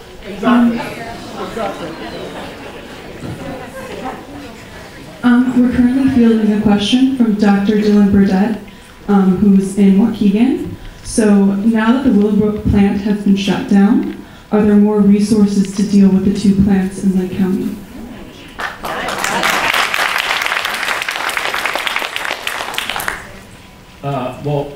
And it's unclear to me exactly what resources mean, but I will say this. If you look at our agency's efforts in terms of what we have been doing, our permit staff, our field staff, and so forth, we have actually been spending way more resources on Medline and Vantage than we have with Sterigenics. Sterigenics was locked up in a lot of litigation, and the technical support that we were providing in the course of that case was being derived largely from the extensive work we were doing on the permitting side with Medline. And it's not a coincidence that if you take a look and you look at what that Medline permit requires, the Medline permit was issued before the Matt Haller Act, which is the legislation that incorporates all those technical requirements, passed out of the General Assembly. And that means the permit application for that came in before that happened. So we have spent, from an administrative perspective, or from our resources perspective, we've spent a lot more time actually working on Medline, trying to get those numbers down and to form the basis for how we were going to get these new technical requirements through than we spent on Sterigenics. We have an additional question from our Waukegan office. This is from Miguel Orger. The Illinois EPA informed the city of Waukegan and the village of Gurnee about the high levels of ETO in August 2018. Why did the Illinois EPA not inform the public?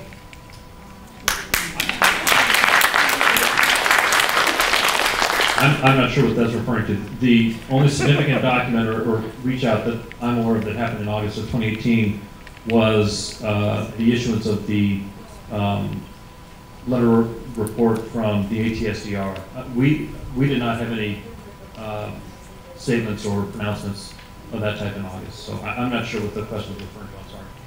Yeah, I'm not sure if this addresses the question or not, but the native report that the EPA issued that I was describing was also issued in August of 2018. That coincided with our release of the letter health consultation to EPA regarding Sterigenics. And one point of confusion that we always have is when you say EPA, there's Illinois EPA and there's US EPA.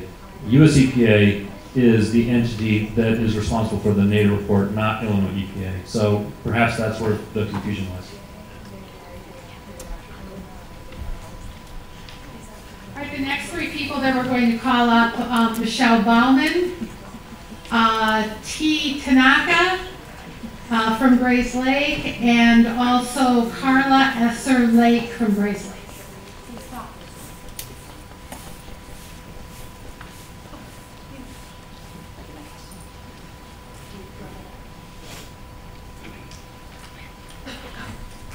Hi, I'm Michelle Bowman from Grace Lake. I have a very simple yes or no question. Would you have your family living close to one of these facilities without any fear? Yes or no to each of the panel.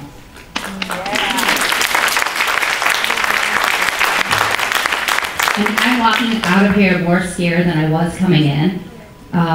It's a yes or no question. That's all I'm asking for. So I'm going to say yes, and I'm going to explain why. Because the purpose behind these permits, as Dr. Johnson showed, there is a natural, this is nationwide, and he's correct. No one exactly knows what the sources are of that background level. So no matter where I live, no matter where you live, set aside what plants you might have there. There is this naturally existing background level. The point behind our permits, is to have a situation where the emissions from these facilities are not going to have any impact on what is the existing background level. So the point of the permits is, and this is how they've been modeled, and this is why we have the specific requirements that we have, is that the impact is not going to, it has literally no impact on the risk number as opposed to what you're finding in background. So if I live in Springfield, Illinois, if you were to put a monitor in my backyard, I have no reason to doubt it would be something between 0.1 and 0.3. And if we have that type of thing here, and you have that facility with the permit requirements that we're going to have on there, the emissions are not going to impact the background level. I don't know what all the different factors are that go into background. That's part of the thing that people are looking into. But what we've done is we have designed these permits so that they will not be increasing the risk compared to what background provides. Thank you. I appreciate your answer. Can I get a yes or no from the rest of the panel? But this is before all those things are done. Just saying. Well, what I would say is I would be here with you if I was living in the neighborhood.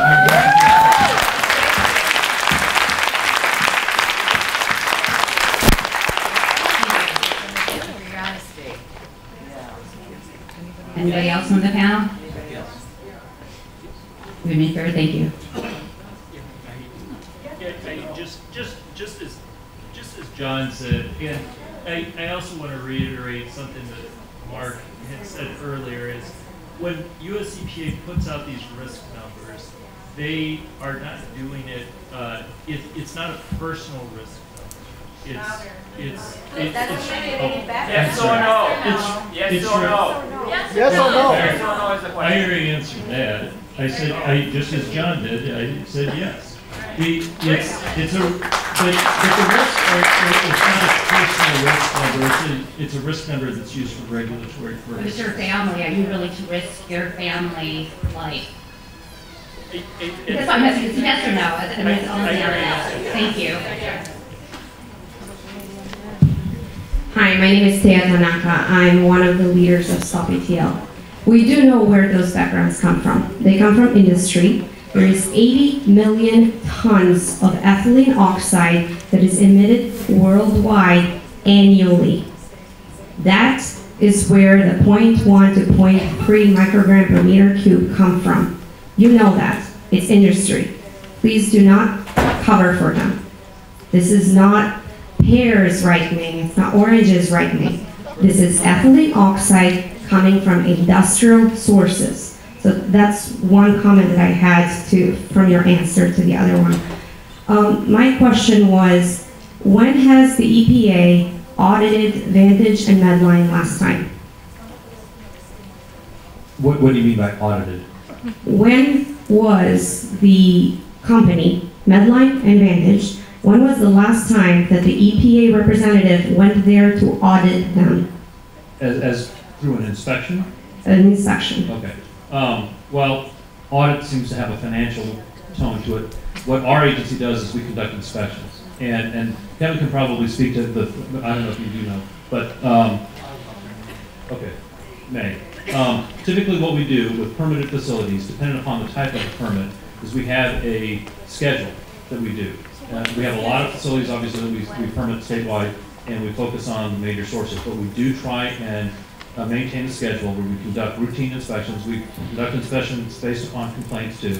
But what we do is those inspections go through, they review records, they review emission data, they review just the So I heard May. May in 2019 was the last time. Is that a good assumption? Yeah, for stack testing. Yes.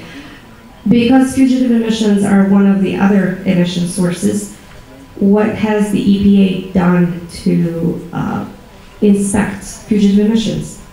Well, so the way we're going to inspect fugitive emissions is we're going to enforce the permit, which has a requirement that How do you enforce a permit if you don't know how you are testing? If you don't know what you're testing, how do you enforce something that is just in vacuum? You're taking self-reported data. No, from the companies. it's a good question. Here's how you check to see if a negative pressure system is working. The way that works is you have to have a certain pressure differential between the interior of the building and the atmosphere. And you have monitors set up outside the building and inside the building. And Who installs those monitors? Who validates those monitors once they're installed? It's not you, it's the company. So you are relying completely on the company giving you information. How do you know that that information is accurate if you're not auditing it? So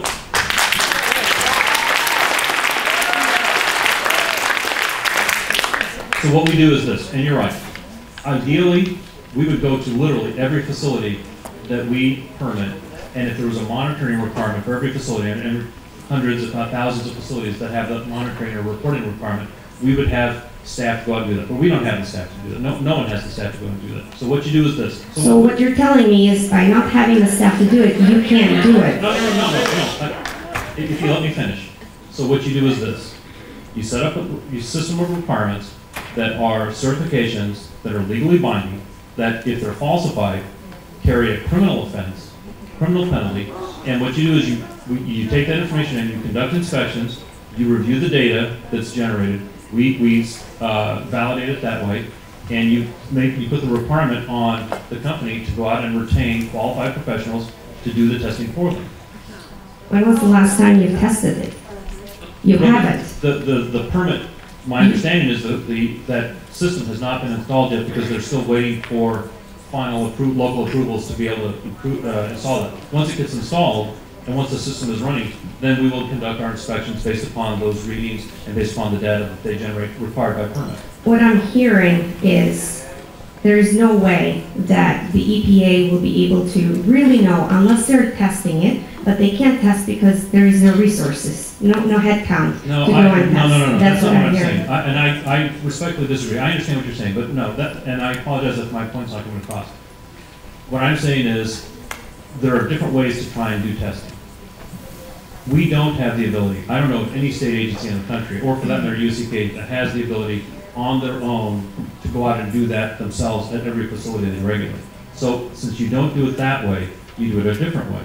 And we do it, and the way you do it is you set requirements by law, by regulation, by permit, upon the regulated entity, and this is, any entity in the state has requirements that are placed upon them, that are legally binding on them. That's the price of doing business. And they have to provide that information back to us. We have to validate that. We have to take a look and make sure it's accurate. That's part of what we do when we go out and we do our inspections. So we do check that, and we do follow up on that, and we do make sure those systems are running and those emissions are where they're supposed to be. We don't do it by sending out our people to go into the facilities and do all that testing on their own because, again, I'm not aware of You do that from auditing. I mean, auditing. And that's the inspections that we do. And you're right, we do inspections. And then that is exactly what we do. It's what you're saying. We want to validate that information. We want to make sure that that's accurate. If I can add to the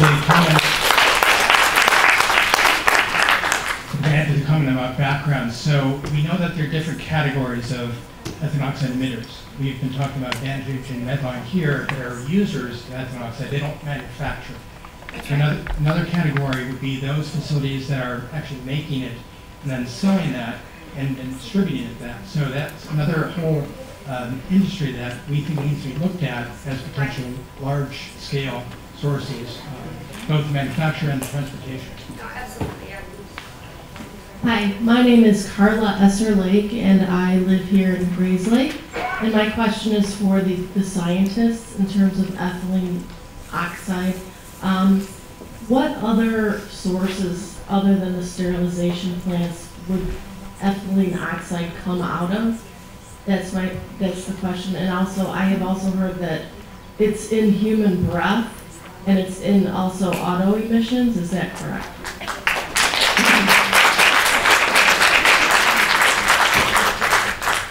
We know that there's a background in what we call endogenous ethylene oxide, that your body manufactures very low levels of ethylene oxide as part of metabolism of certain lipids. And we know that from studies of looking at what we call biomarkers of ethylene oxide, that you can measure this in blood of the binding of ethylene oxide to hemoglobin in your blood cells. So we know there's a background level that's occurring endogenously. Smokers have much higher levels than people who don't smoke. That's a source of exposure that is both those are smokers as well as secondary smoke. Again, EPA is looking into these other sources besides what we've been talking about in terms of these end users that we think needs to be further characterized, both stationary sources but also mobile sources. So a lot of this we don't know about, but because of the spotlight that the cancer concerns has raised, it's going to provide the incentive to gather that information.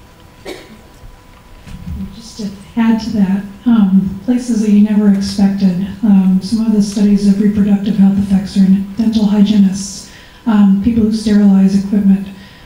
So you might see it in a veterinary clinic or you might see it in a dental office. So these are very small handlers of ETO, but as Taya mentioned, we live in a fishbowl. So regardless of who's emitting it, it's accumulating in our atmosphere and it's affecting people across the world, really.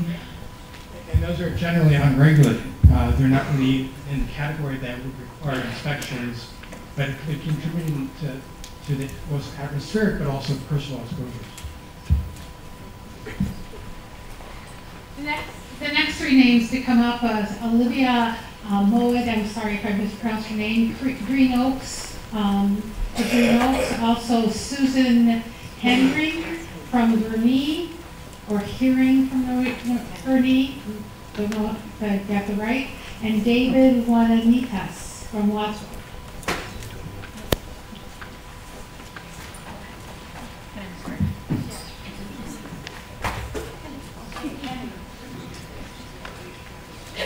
I actually have several questions. My name is Susan Henning from Gurnee.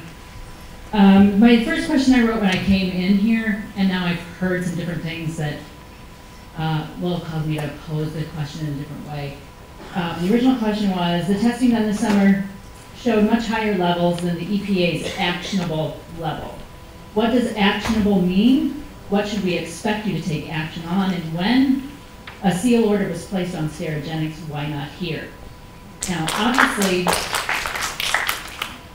Sterigenics was shut down.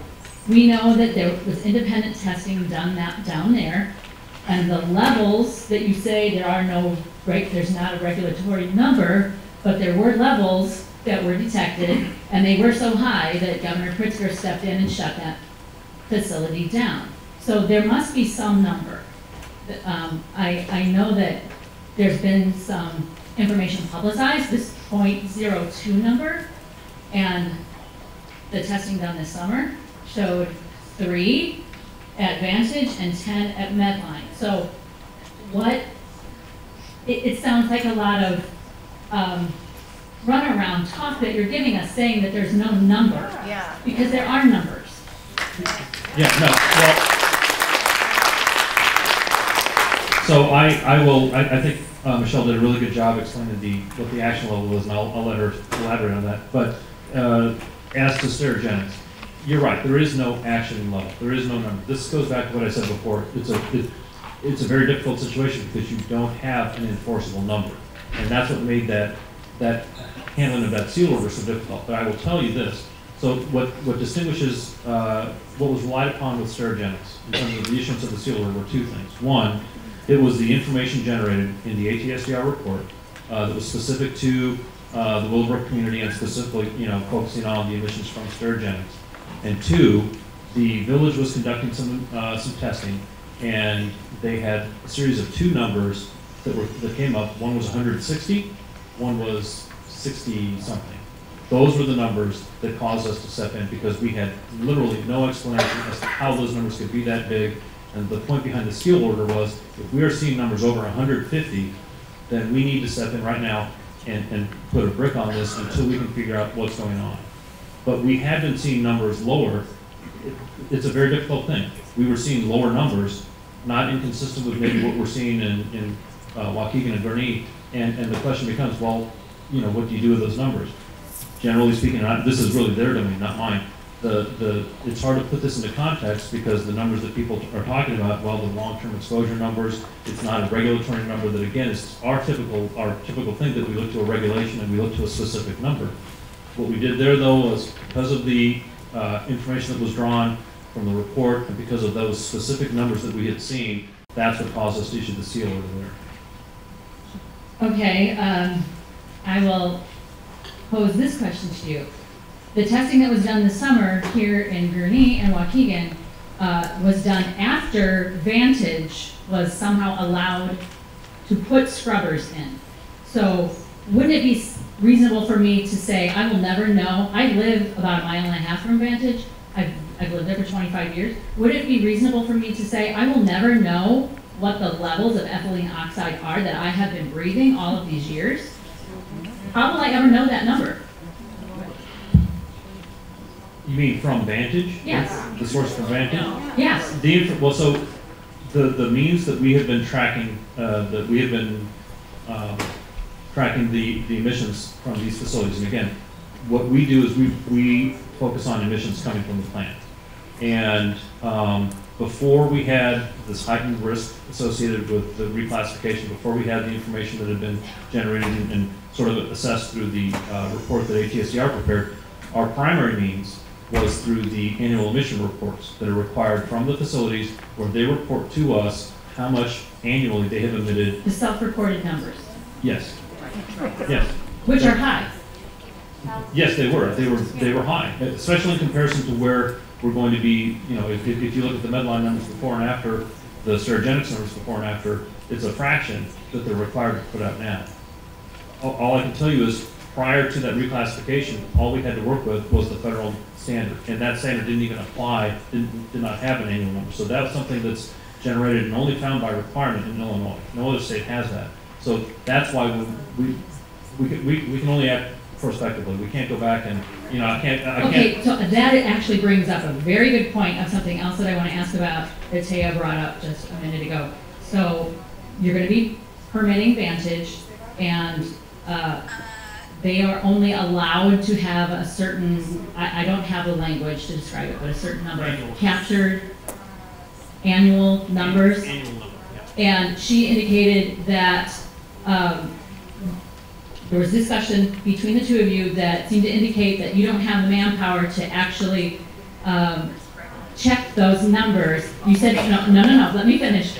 That, and this is going to be a federal permit. Vantage would face violations. They would face some sort of penalties if they violated it. But what my perspective is, I live there and I breathe this. So if they violate it and you find out after the fact, because obviously you can't find out if they violate it before they violate it. So once they violated it, I have breathed in that amount of ethylene oxide. So I don't understand why that's considered acceptable. I would say,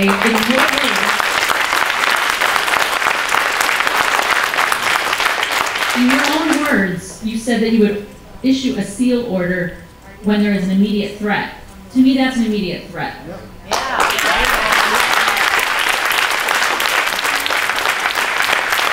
Furthermore, there was an explosion, as I know you know, of a chemical plant very near Vantage just a few months ago. And if that explosion had happened closer to Vantage and caused Vantage to explode, because as you also know, ETO is extremely flammable. To me, that is an immediate threat.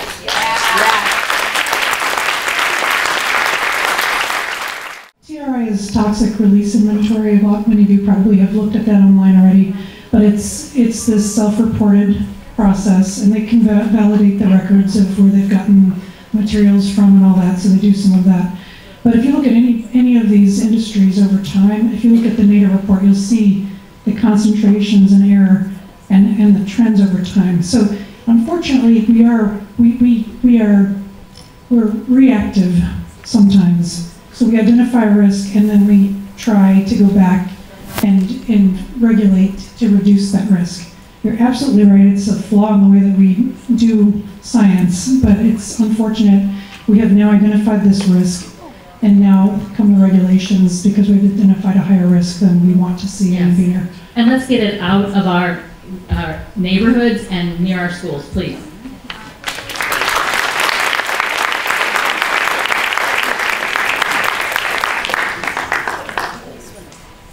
David Janitis, Wadsworth, Illinois. First of all, Waukegan and the surrounding communities. And here, can you put your microphone again? David Janitis, Wadsworth, Illinois. First of all, Waukegan and those communities accessing water from the Waukegan water intake has resulted in a cancer hotspot. And it's been well documented over the past 35 years, especially those children that have resulted in situations with neuroblastoma and rhabdomyosarcoma. And I really feel that this type of community action like this and engaging individuals who are involved in it is just so important.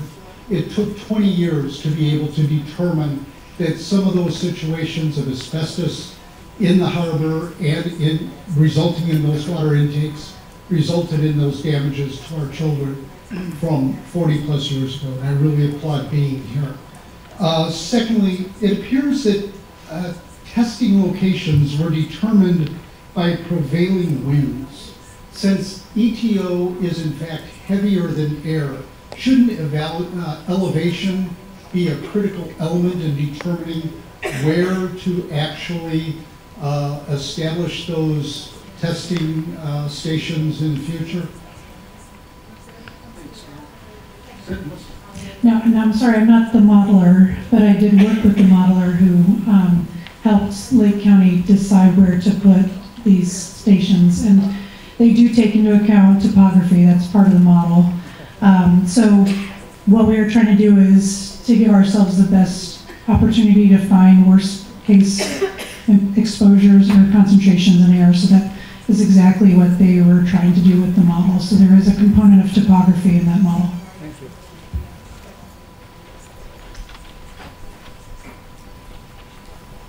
Additional question from Waukegan. This is from Diana Burdett. The ILEPA webinar for Willowbrook in March, the ILEPA clearly stated that the high levels of ETO had reduced drastically when operations were sealed. This means that background levels have a correlation to the facility. While negative pressure is working for other facilities, has it been tested with such a highly explosive chemical, or are we the test subjects? I think the webinar that's being referred to was done by US EPA, not Illinois EPA, so I can't speak to the information that they provided. What about the question regarding the zero pressure, and are we the subjects for this new negative pressure process for ethylene oxide? Because as I understand it, Medline is the first for ETO. You mentioned that it's being used elsewhere in Illinois and around the country, and I'm encouraged by the limit that you set for Medline. It certainly is going to help in our area. I live 1.3 miles from Medline, but I'm curious what we should expect and when we're really going to have some information on those results. Sorry to. I can reiterate the question for the panel. While negative pressure is working for other facilities, has it been tested with such a highly explosive chemical, or are we the test subjects?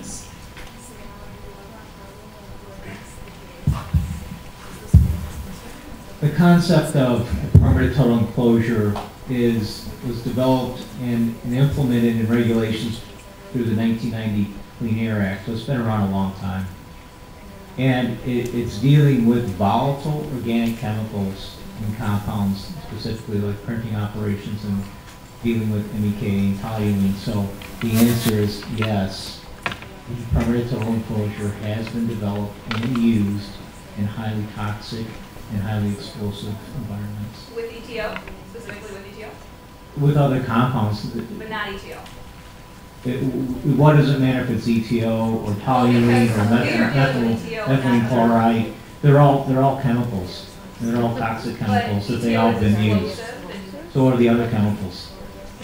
So the three people that we have coming up next is Melanie Brown, Adrian Doherty. Melanie Brown is from Gurnee. Adrian Doherty lists her area of Lake County. And also Dimitro Segrims. I got that right from Waukegan. I used to be a former teacher. I can read just about anything. Come on. Hi, I'm Melanie Brown from Gurnee, Illinois. Thank you for being here tonight and answering our questions. I just wanted to ask a two-part question, but I wanted to bring up some numbers first. That I feel like we've been dancing around a lot of the numbers tonight, acting like we don't have the numbers to close you down, we don't have the numbers to do this and that. These are the numbers that I have. I know that the EPA estimates that the average cancer risk across the U.S. population is specifically due to air toxins only, is about 30 in a million. When ETO reaches 0.02, which is the number we've discussed here, that means that the risk is then 100 in a million, or basically a little over 3 times as much as the average US risk.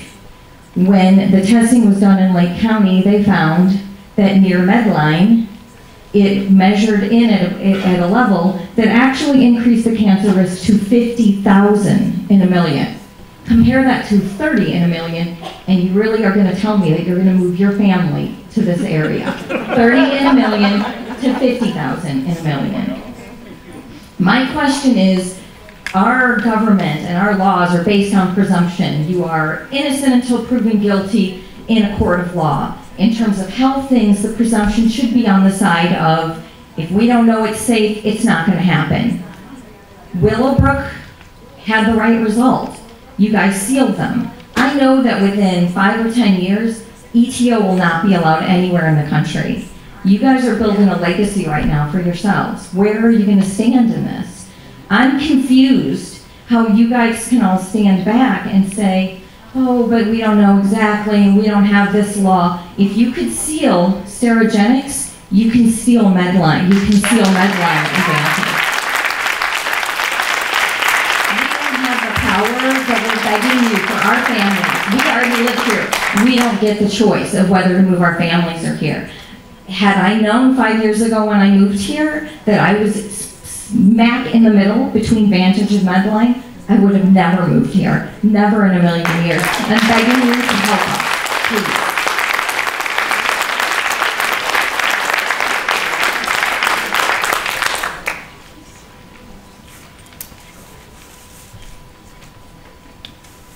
Thank you for the opportunity to come, and thank you for coming out on a rainy night. Oh, I'm sorry. Thank you, everybody, for coming and for giving us an opportunity to ask questions. My name is Adrian. I'm from Lake County, and I'm a stage 3 cancer survivor. I moved. Hopefully, I'll make 5 years out. So, let's see. When I moved to Gurnee a couple of years ago, I thought it was to heal, but then I found out about ETO. In medicine, they have a saying that is, first, do no harm. When in doubt, don't. Golden rule. My question is why, when the initial findings of the serious problems, health risks with ETO came to light, didn't the Illinois EPA proactively make the decision to institute comprehensive independent testing of the ETO companies to establish true emission values? Is that not their stated mandate?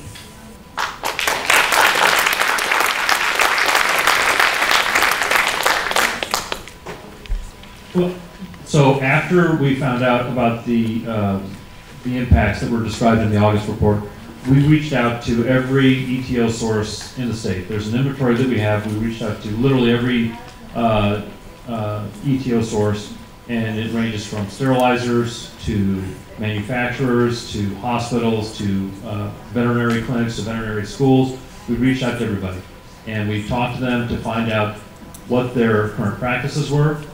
We asked them to take a look and see what their numbers were, if they felt they were accurate. I think one thing about reporting data is it is sometimes not as accurate as you would expect it would be or you would want it to be, so we had conversations with them about that. And through our permits and through the assistance in the legislation, we are trying to address the legislation that's on the books right now addresses certain sectors. We feel that's effective. I can't speak to what's going to happen with additional legislation, but we are trying to address as many of these sources as we can in terms of making sure that the risk associated with those is going to be something that is not going to tip that 100 million number that we've been hearing about. Can I just, before we go on with another question, we had a firm end time of 8:30. I want you to know that it's past that now, and we're going to go on for about another hour, if that's okay with everyone. We're extending in Waukegan. Also, our translators will be staying there. So I just wanted to let you know if anyone is interested in the time. It is about 10 of 9. But we're going to continue for a bit longer. I wanted to let you know. Thank you. I don't see Demetrius, so I'm going to assume that either his question's been answered or he's last. The next 3 is Daryl Monroe, Susan Henning, and Thomas Wizard.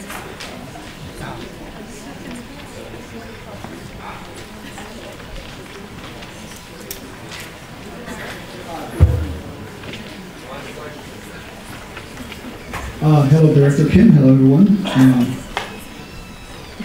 I'm going to be here in professional capacity as well as the personal capacity. I'm going to start professional. I'm the reporter with Belgium Public Radio, the U.S. correspondent here. And there's quite a bit of interest in the case here in Illinois because through European Union regulations, if this type of situation would have taken place in Germany and Belgium, there would have been criminal charges brought for not to mention automatic shutdown of the facilities. And so basically, I sent you about 3 weeks ago several questions about what's going on here in Illinois, and obviously those questions were not responded to.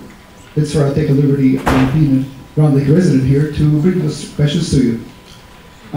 There's a statement from the legal firm, from Grinsfelder Law Firm Analysis, that's not involved in the situation, but I think basically it shows the intent by the Illinois Department or EPA and the companies that are being sued right now to collude to make sure that people don't get the justice. And here's the analysis from Grinsfelder's law firm that's not involved in this whole thing. It's about a minute read, so please bear with me. Often, it regards specifically the situation here in Illinois. Often in environmental tort or statutory citizen suit cases initiated by the plaintiff against an owner or operator of industrial source or operation in Illinois, a defendant will point to a compliance with an environmental permit or its cooperation regulatory program or an agreement with Illinois Environmental Protection Agency as evidence that the relief sought by the plaintiff is without merit. We never expected the state of Illinois to support what plaintiffs have been arguing, that its own environmental agency issues permits and authorizes environmental activity offering no protection to the public from exposure to harmful pollutants and no protection to the compliant permittee. So my questions are 3, actually, just the same way I have stated these questions to your press officer, which I received no response whatsoever. First of all, you mentioned the very magic word criminal persecution for some situation that takes place. Please let me know at least one case where the Illinois EPA has referred the environmental case to the Illinois AG for criminal persecution. Just one case. The past 20 years. It's not finished yet. Number 2. Do you want me to wait, or do you want me to... Yes, I'll just wait. And number 2, the question would be very simple. Why you as a person representing the Illinois government, and for example, you are absolutely correct in your earlier statement stating that Illinois EPA has absolutely no power to shut down any operation whatsoever. However, the federal EPA does. Why you didn't go to the federal EPA? I understand a lot of different political ramifications with the current situation with the Trump EPA, what have you. but you can at least make an effort to go to federal APA to actually have an automatic shutdown of the operation, citing the crisis situation. Yes, you can do that. It is within your statutory regulatory power to do that. You can do that. And third, I'm asking maybe a bit of a hypothetical question, because most of my listeners are in the European Union, and they simply cannot comprehend why the state official would not basically, maybe they have a very old-fashioned way of looking at things, relationship between citizen and the government, that a primary job of the government is to support human life, protect human life. It is that simple. So why simply you're not doing the job? And now, I just want to kind of drop my professional demeanor here and just address our political class here. Mr. Schneider, 2 days ago I have seen your interview on the Hill in Washington, and frankly, I've covered Ukraine the past 4 years. I know the language really well, but 3 media outlets. I'm sorry, sir, but you don't know what you're talking about. Miss Bush. Sorry, excuse me. Miss Bush, let me explain something to you. Sorry, we'll read it. One question to you too. Please return the money that you have taken from McGuire Consulting, major corporation that supports chemical manufacturers. Please do that. I'm sorry, and by the way, Belgium is one of the largest users of ethylene oxide. Yes, but the thing that we have to bring back in focus is that the questions this evening are to be directed to the panel. The panel should have an opportunity to answer. I believe that you asked 3 questions of the regulatory agencies, and they attempted to answer, and you asked them to wait. I would like to get to those answers if we may. Would you please answer the questions the gentleman directed to you? Thank you. So I think the first question you asked was, give an example where the Illinois, and the criminal statute, or the criminal penalty I was referring to is if a regulated entity submits a falsified or fraudulent document to us, either as part of a permit application or as part of reporting data or what have you. In Illinois, it's a class 4 felony. So the most recent example we have of that is we had a facility located in Springfield that conducted an improper asbestos removal. They submitted falsified documents to us. We worked with US EPA and the FBI and the Department of Justice. They brought an action. The responsible parties, one person is in federal prison, the other parties received different sentences. When was it? When? Pardon me? When? About 1.5 years ago. In terms of US EPA, as I mentioned before, we had conversations with US EPA as to whether or not they would be taking action, and as opposed to the state of Illinois having to step in. And that's what I referred to before, when they said that their position in this is immediate action to respond to something like this is done at the state level and the local level, not at the federal level, and that's why they declined to take any kind of action. And the third question? You'll have to refresh my recollection. What was the third question? Well, about social contract. You as a regulator. Okay, yeah. So we take our mission statement very seriously, and the permits that we've issued, the permits that we're contemplating, the requirements that we've developed, the requirements that then made their way into legislation, all do exactly what you're talking about, which is go towards achieving, and certainly in the United States, I mean, I've heard in the world, but certainly in the United States, the most restrictive set of requirements that would be imposed upon a facility, a commercial sterilizer using ethylene oxide. There is no other state, there's nothing at the federal level that goes as far as what we do. So we feel we have taken whatever existing level of regulation there is and pushed it well beyond anything else that's out there. So I think that you're right, we do have that mission. It's a responsibility that we have, and we feel that that's the best evidence of how we've addressed that here. But one thing I want to ask I think it's time to move on to the next questioner. Sir, I understand that you feel passionate, so does everyone here, and this gentleman has been waiting a long time. We're going to move to the next question. Thank you. My name is Tom. I'm a resident of Gurnee. I used to live near Willowbrook. Why I just moved here, I began to question. I knew of the problem, and I had faith that the legislation that was going through was going to address this problem. But I'm starting to lose faith in our governing bodies, such as yours. Mr. Kim, I know that Stop ETO, Senator Bush, I know the mayor of Gurnee, I know the mayor of Waukegan have all been asking you to come and do this town hall in Grace Lake or in our area, and you've repeatedly denied those requests. There's even a Tribune article saying the IEPA denied Ms. Kovariak's request to hold a town hall meeting with the IEPA. My question to you is, in May you attended an industry meeting with the Chemical Industry Council of Illinois on May 7th. You gave a keynote speech.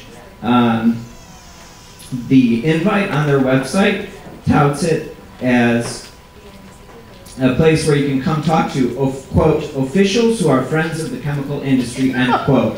Not my words. Exactly on the website. If you don't believe me, go look. I'm sorry I'm shaking and I'm upset, but this is our health. Thank you for finally coming to look into our eyes, the people who are being poisoned by ethylene oxide. We can debate some of the science between exactly how powerful of a chemical it is to hurt us, but we know it's cancerous. That's an undebatable fact. My question to you is, why have we not been a priority? Why have you repeatedly said no, but you just said that your agency, you're committed to public health, and that's your commitment and your mission, but instead, you've gone to speak with the chemical industry and the lobbyists who Medline and Vantage are both a part of that group. You went to go speak to them before coming to look at us in the face. And it's our health. It's our health.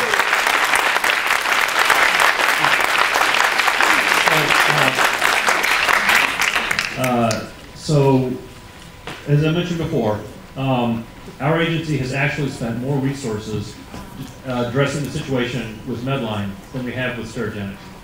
The action that was going on with Sterigenics, the litigation and so forth, was in large part being handled by very capable attorneys at the Attorney General's office and the state's attorney. We provided technical assistance, but the bulk of our efforts that we have been expending has been towards developing the controls that we've talked about here. And as far as the engagement that you talked about, so just help us understand why we weren't the priority. Yeah, your agency is supposed to protect our health, just like you said as your mission statement. You routinely denied requests to come visit. That's no. Well, so as far as that, let me just say this: the best way for a state agency like ours that regulates entities across the state is to make sure that we talk with everybody. We talk with stakeholders, we talk with environmental groups, we talk with elected officials, we talk with the regulated community. The engagement, and you know, I did go to a lunch meeting there. It was, I don't know how they held it. It was a 10-minute lunch meeting. That's what the invite says on their website. Right. So that's their intent of meeting you. Yeah. So, I can whether that was your intent. No, no. I can tell you what it was. It was a 10-minute meeting or 10-minute presentation by me, and actually what I was talking about with them was the impending legislation and how the General Assembly was working with us to bring tighter restrictions on that type of business sector. But again, going back, we have been spending, it's probably not visible on the outside, but if you look at the man hours and you look at our staff, we've been spending a great deal of time trying to address this, and the results that we've come up with we think are meaningful. They're borne out in the legislation, they're borne out in the permit, and you know, I apologize. I am sorry I have not come up here sooner or more frequently. With all due respect, you should be speaking to the citizens before industry groups. And I appreciate that. I do. And sure, I take what you're saying to heart, and I do appreciate that. Will you commit to coming again after the second round of testing? Well, here's the thing. I have no problem coming back again. The second round of testing, what I'm saying is, look, I want to come back if I have something that I can talk about. The testing I think you're referring to is testing that's being done by the county that's going to be sent to ATSDR. Illinois EPA has no involvement with that, so I wouldn't really have anything to contribute to that. I will come back when the permits have been issued and we have some results in terms of what the data shows from the operations of the facility. Yeah, in other words, to talk about what the results are of our permit, yes, I will come back. So it is important when you come up to ask your one question, so much as you are able, and we're ready to move on to the next. I have three people: Saeed Karim from Green Oaks, Maureen Barbrick from Lake Bluff, And Peggy Inez from Gurnee. Yeah, Peggy withdraws. I'm withdrawing my question. Withdrawing question, okay. Perfect, we'll pick another name. Come on up. We have Joe Manning.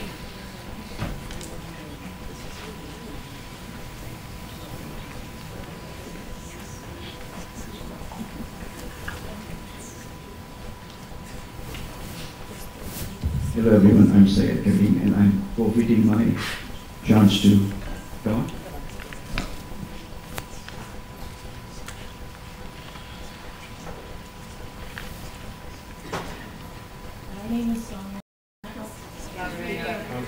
My name is Dawn Rex. May I just suggest when you talk into a microphone, you need to have your mouth much closer to the microphone than you would ever guess. The first time I had to do that, somebody told me, imagine just like one finger or two fingers between the mic and your mouth, and people will be able to hear you much more clearly. So, I don't know, I feel like my question is not going to be answered. Because what I'm hearing is when Sterigenics was in the limelight, you were working with Medline to help them get permits to continue to poison our community. So before I move on, everybody knows Sterigenics was shut down. Yes. Yes. Gas. Yes. Yes. Yes. That my 3-year-old son Samuel has been breathing since the day I brought him home from the hospital. We live 1 mile from Medline.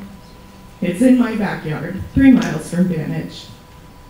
My 3-year-old son is battling for his life. I shouldn't even be here. He was diagnosed with leukemia in August, which is directly linked to ethyl oxide, as you know. What actions, if any, will you be implementing to shut down these facilities? Why was Sterigenics forced to shut down in February? What actions will you be implementing to protect the children of Lake County? Waiting for your updated NISHAP standards is not acceptable. Is not an acceptable excuse to allow these facilities to continue to put children at risk. 7 children die every day from childhood cancer. How many more children have to die before action is taken? In November 2nd, 2018, the Chicago Tribune article, authored by Michael Hawthorne, stated that Vantage Specialty Chemicals in Gurnee released 6,412 pounds of ethylene oxide in 2014, more than Sterigenics and Medline combined. During that same period, yet federal and state officials confirmed that someone at the state level failed to provide the facility's ethyl oxide emissions to US EPA. Can you explain how that happened? Why it took so long to inform the public? My child, my 3-year-old child has leukemia. And you said yes, that you would live. Move into my house.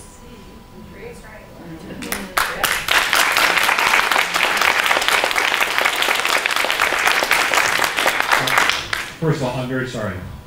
I'm very sorry about your family situation. I'm very sorry about your child. More than anything else, more than a regulator, more than anything else, I'm a parent. I don't think there's anything more sacred than that, and I'm very sorry. To answer your questions, I think some of the questions I sort of answered, and I won't be redundant, but there was a situation with, I think you raised a question about some reporting.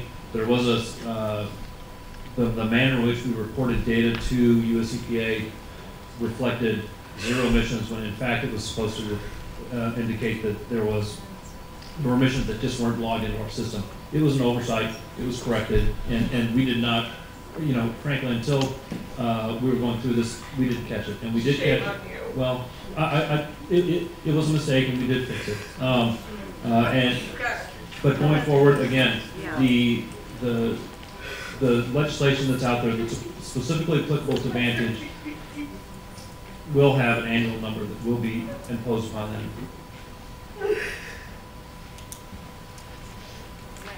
Her cries say it all. Oh, well. Hi, I'm Joe Manning from Lake Forest. I think a lot of us are really concerned about the Illinois EPA looking after our best interest in public health.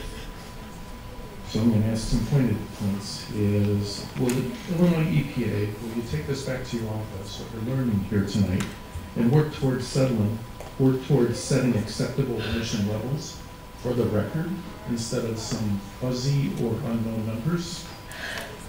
And will you hold companies and facilities accountable to accurately measure such levels? And specifically, what will the Illinois EPA do to verify that the numbers that are being reported by companies and facilities are accurate? And will such information be made available, publicly available? We're not doing very well with these fuzzy numbers. So, I think your first question was, will we set emission levels? And I think what we have done that through the annual emission limit. The emission limits that we've set by permit and that we will be setting by permit that are required by law will cap the amount of emissions that will come out of the facility. And so you can see that based on that annual cap, you can make a determination if you back calculate what the monthly or emissions would be. And those will, in terms of what will the actual numbers be, the requirement in permit and in the new legislation is that we have what's called a continuous emission monitor on all emission points at these facilities so that we will have regular continuous data in terms of what is actually coming out of the staff. You asked how we verify the numbers. I'll defer to Kevin can answer that in just a second here and tell you exactly what the technical process is.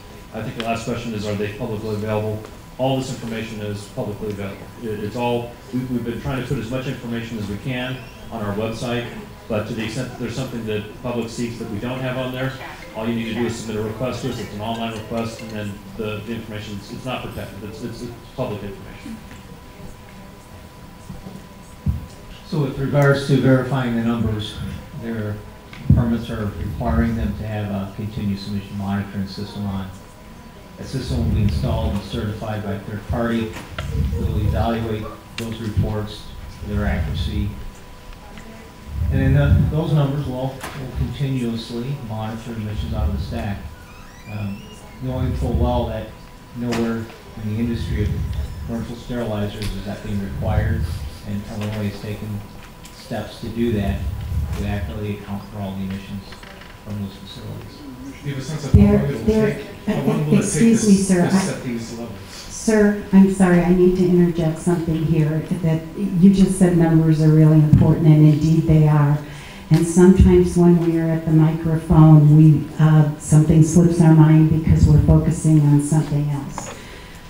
This wonderful woman who spoke so passionately about what her child is going through forgot to say at the microphone that there are 5 other women in the area going through the same thing she is, and she had told them that she would be their voice tonight, and she wanted to be sure that the fact that there are 5 other families going through the same thing was mentioned. So I asked her permission to make that announcement at the podium. Thank you.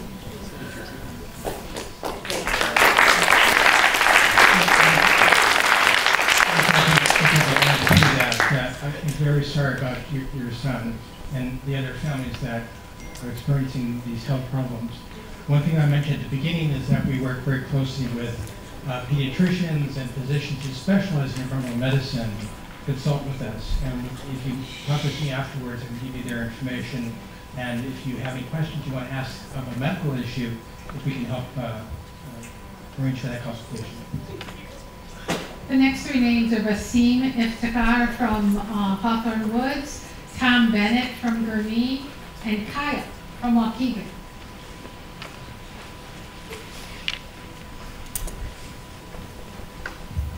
you may have heard recently, the last 1 week or so, there was a drug in the market that was recalled because it had traces of a carcinogen. This drug was widely used by choice, and these traces of carcinogen found in this drug resulted in the withdrawal of this drug globally. Now nobody was forcing people to take this drug.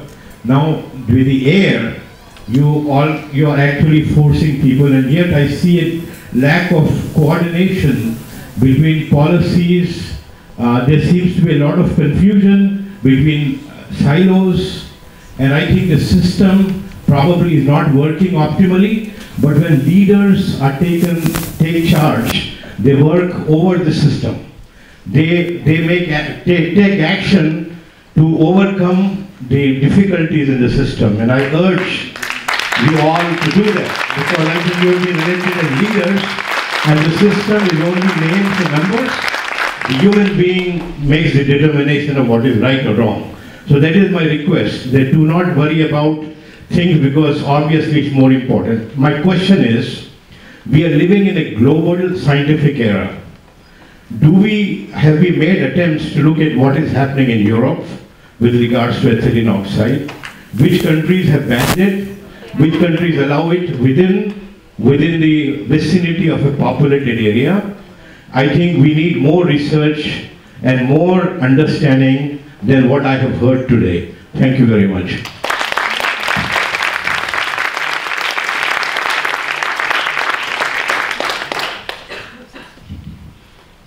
Hi, my name is Tom Bennett. I'm from Gurnee.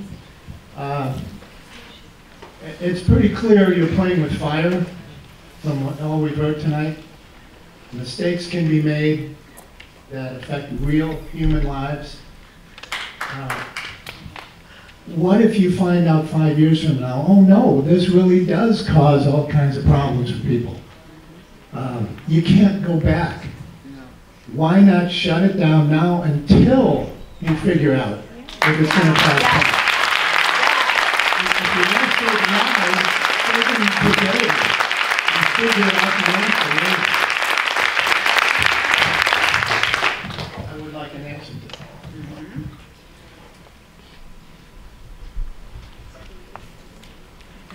Well, as I said before, to permanently shut down a facility requires an act that we don't have the authority to do. Save lives. Yeah. Federal EPA. Let Bridgester do it. Ask Bridgester, is that what you're saying? What happened in Willowbrook? Doesn't make sense. Dr. Kim? No. My name is Maureen Brother. I'm from Lake Bluff. And you indicated you would move back to this area. Are you aware that the Sterigenics executives live out of the area in Illinois? Are you aware that Medline executives have moved out of Lake County to Cook County and Glencoe and Winnetka? So I don't know if you feel that you're more available to basically withstand the effects of ethylene oxide. We do know that it has the explosive techniques, and Medline has known for 30 years that this is a toxic substance, and they continually emit it throughout, poisoning by 1,000 deaths the people in the community. And they recently wanted to increase their stack light to expose all of Lake County so that their levels of air quality would be even lower. You know, and meanwhile, they have sacrificed the public health of this community for the benefits of greed and billions of dollars in the medical industry.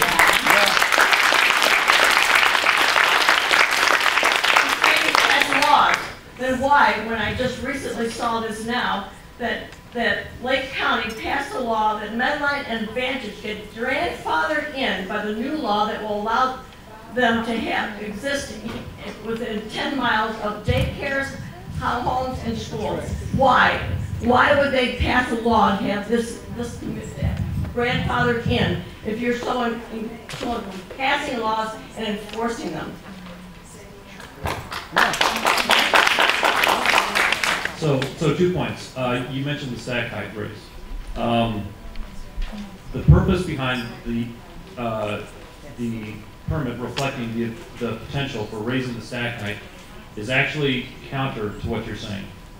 The modeling that we've used demonstrates that if the stack height is raised to the height that we allowed for, didn't require, but allowed for, subject to them getting approval, the result would be all affected areas, all affected people, it doesn't matter where you're located, but have a lower risk number. Raising that height, because what that does is this, there's a concept called downwash. If you've got a lower height, and you've got surrounding buildings, it creates sort of a vacuum. And when the height is not at an optimal level, it creates a downward pressure, and it basically forces those emissions down more than you would get if it's at a higher height. So the reason we asked Medline to pursue that higher height was actually to reduce the level of impact to the surrounding community. It's a scientific one. Your other question about the grandfathering in, this goes back to what I said before. You know, we participated in the legislative exercise and so forth, but that was not one of our provisions. We don't have the ability to pass laws. Obviously, we're not a legislative body. I can't speak directly to those specific provisions or the determinations made behind that, because those were provisions that our agency was not a party to. What we did contribute there were questions that were asked about the technical components of that bill, and that's what we worked on. The other parts that you asked about, I can't speak to that because that was not something that was coming out of our office. You know, the solution is not dilution. Recently, I take care of my grandson since he's been 9 days old in Gurnee. His other grandmother, worked at the VA hospital for more than 20 years, and then they didn't know that she had basically a blood disease until they found out she had liver cancer. And she's had basically two liver transplants and a stroke, right? Now, as Taya Tanaka has said, this can go on, this can pop in at any generation. And when I took my grandson to the doctor in Lindenhurst, and he says, oh, go out and take a walk in the Gurnee. I said, I don't take him out for a walk because I don't want him exposed to ethylene oxide. He knew exactly what I meant, exactly. And it scares the death out of me that this will pop up in this generation. Thank you so much. We, as you know, had a hard stop time that we all agreed to throw away a long time ago, but the new stop time has now come and gone, and there are still literally a stack of names in there with questions. Yet we have to figure out how to wind it down and where to go from here. So what we are going to do is draw 3 more names, and that will be the last 3 for the evening. And I am going to suggest very, very strongly that there be another time that the rest of the questions can be answered face to face. I know that no one wants to do that. It's very hard to sit up here. It's very hard to be out there. It's a tough thing to have to try to figure out. But the only way we will figure it out together, it is together. So we thank you so, so much for being here and ask you please to consider coming again to deal with the rest of the questions. With that, our last 3. Sarah Crawford from Gurnee come up, and Rachel Reinwald from Beach Park come up. And Jennifer from Waukegan has asked us to read her card, so I will start with that while the other 2 come up. The question is, where was Stop ETO 20 years ago? Why all of a sudden, at this height of the political race, has this been brought to light or showcased and brought to the forefront? Is this really a political motivated agenda? Yeah. Is that for the group? Because I could answer that. No, that's for Pat. Oh, because you said Stop ETO. Why? I'm assuming Stop ETO in Lake counties? No. They don't know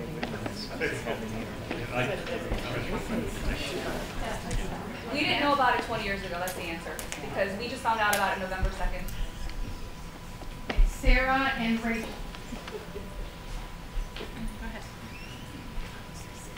Hi, I'm Sarah Crawford from Gurnee. Thank you for coming this evening. I have a 2-part question. My first question is, how far out from Medline or Vantage will be considered safe from ETO facilities. I've heard 1 mile is a danger zone, I've heard 2 miles, I've heard 6 miles, even 25 miles. So I'm going to stand here and ask for that question to be answered, and then I have a second question.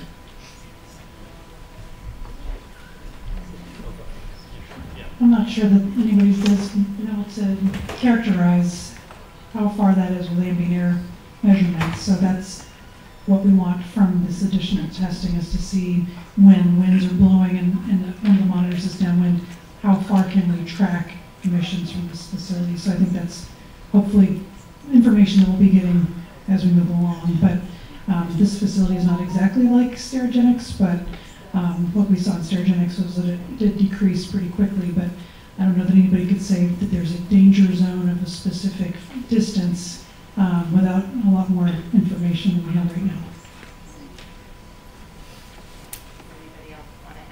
Does anybody else want to add to that? With the panel? They are the experts.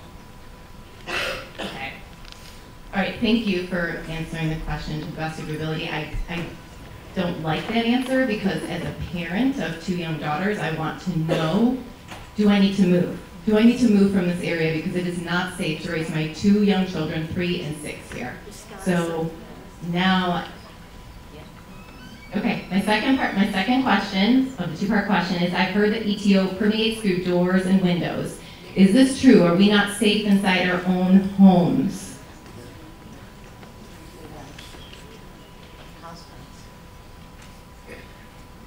Because when I open my window, it's going to come into my house if I'm supposedly getting fresh air.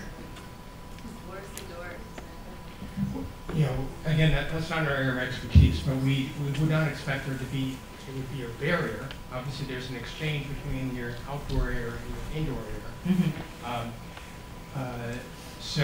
But there's really been no measurements then that allows us to know what that gradient is. Isn't the purpose of sterilization it's not a barrier. Not a barrier. So yeah, if it's not a barrier, then I am led to believe that it's coming in through the windows, in through the doors when I open my windows, and that's in my home, and now I'm not safe inside my own home. I did not see Rachel, so in order to follow the rules, we'll ask one more. Hannah from Waukegan. I'd like to make a quick comment. I'm sorry, we're going to take another question. It's a really quick comment that I think would help address a lot of the public here. I know that, and I can be loud, I don't need a microphone. I know that a lot of you guys are looking to IEPA and ATSDR for some answers. I'm sorry, my name's Rihanna. I'm from Willowbrook initially, and I'm here to show my support from Stop Sterigenics because we know exactly what you guys are going through, and we're here to back you guys up. I want to let you guys know EPA is not going to be your answer because they cannot take you where you need to go. Where you need to go is to the witness slips. You need to support House Bill number 3888, 3885. Make sure that your representatives stand behind you. Please, Melinda Bush, tell me that you will back those bills. Yeah. Tell your constituents that you will back those bills. When those bills come over? As they are. I don't know that they're going to be as they are. If they do, you need to support your constituents. I have been supporting my constituents. No, you're not. I can't answer. I'm going to tell you that if those bills come over and they are done in a way that we can enforce them, I will absolutely support them. And I will continue to work on them after they come to the Senate. Absolutely. I've worked with, I believe you know, Senator Curran fairly well. He's someone, mine too. He has been my partner through all of this. Your constituents need to know that you will support whatever will protect them to the greatest ability that you can. That's what I have done, and that's what I'll continue to do. Also, I'm sorry, I have one more comment. I want to make sure that when you fill out those witness slips, you follow the graphics that they have very carefully put together, that you're supporting it correctly. Go down to Springfield. ATSDR is great. They are not dealing with modeling like EPA is. They actually are dealing with science. Look at their charts. When we had those facilities under a seal order, 95% drop, and it stayed down while that seal order was in place. Ma'am, your support for this evening is so appreciated, I just and I wanna make hate sure- to do this.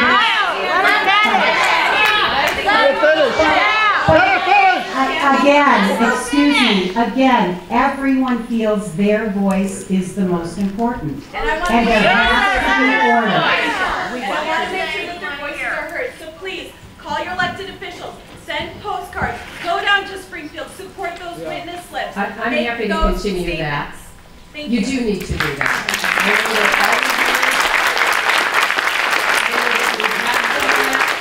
I know that, making your voices heard, and she's absolutely right. Fill out the witness slips. There's a hearing on October 9th, is that correct? October 10th. I apologize. I'm sure, Rita, you will have that information, Representative Hayfield. On your website, is the hearing at the Galanda Building in Chicago. Right, so there's a hearing on, I believe, one or both of the bills that have been introduced. I do want to tell you a couple of things, though, before we wrap up. First of all, there is additional testing that's being done. Basically, Stop ETO asked for 90 days of testing.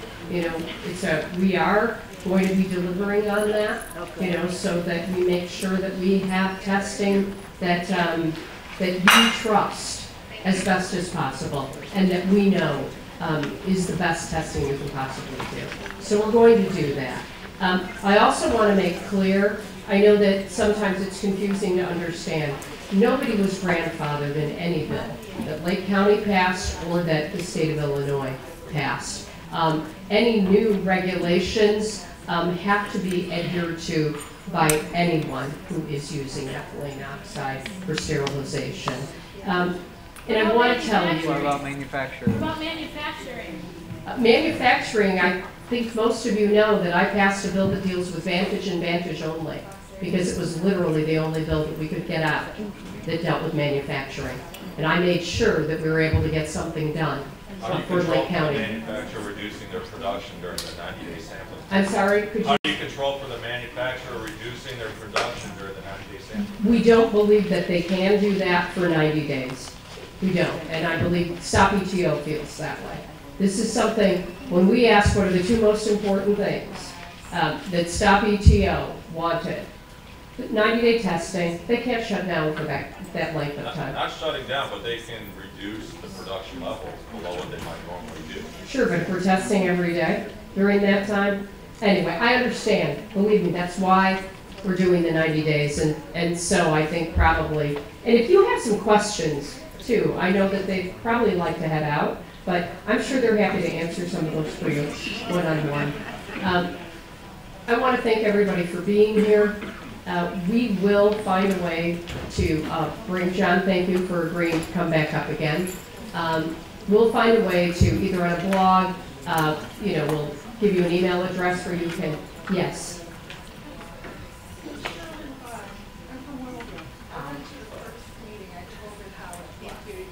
Can't hear you.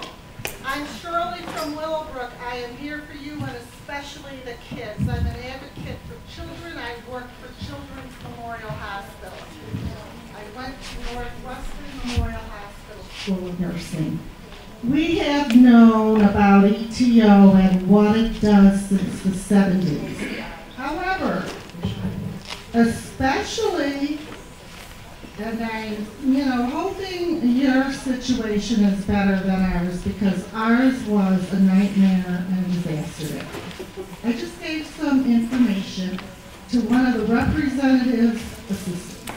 I want to know, does the government, the different branches, do they not talk to each other and communicate? The number one cause of patient death and disabilities is medical errors. In the late 1980s, a study was funded by the National Institute of Health, the National Cancer Institute, which are federal government agencies. They did a study on ethylene oxide at Columbia University School of Public Health in New York City. which is part of Columbia Presbyterian Hospital and Cornell. It's an ivy tower place like Northwestern. There are 3 various causes what it does to you. Everybody here tonight, including those of us from Willowbrook, have to worry about cancer for the rest of our lives and be followed. The children, it mutates your chromosomes, it mutates your genes. For parents, no, you are not safe in your own home. Until Sterigenics pulled out, I've been packing up my home to move out. In addition to that... I'm sorry, did you have a question? No, one more point. I want to know about the governmental agencies and why is ethylene oxide allowed anywhere near a residential area? It's highly explosive. So those are one of the things Wait a minute, it's used. Let her finish. It's used to make hyperbaric weapons. Is that enough for you? Thank you for sharing your thoughts, but we have to close out the night right now. We've had our 3 last questions of the evening. The panelists have agreed that they will stay around for a bit for a one-on-one question to be answered if you have a question. Hopefully we will be able to get together again in a similar forum. Thank you all for your thoughts. Thank you for being here tonight.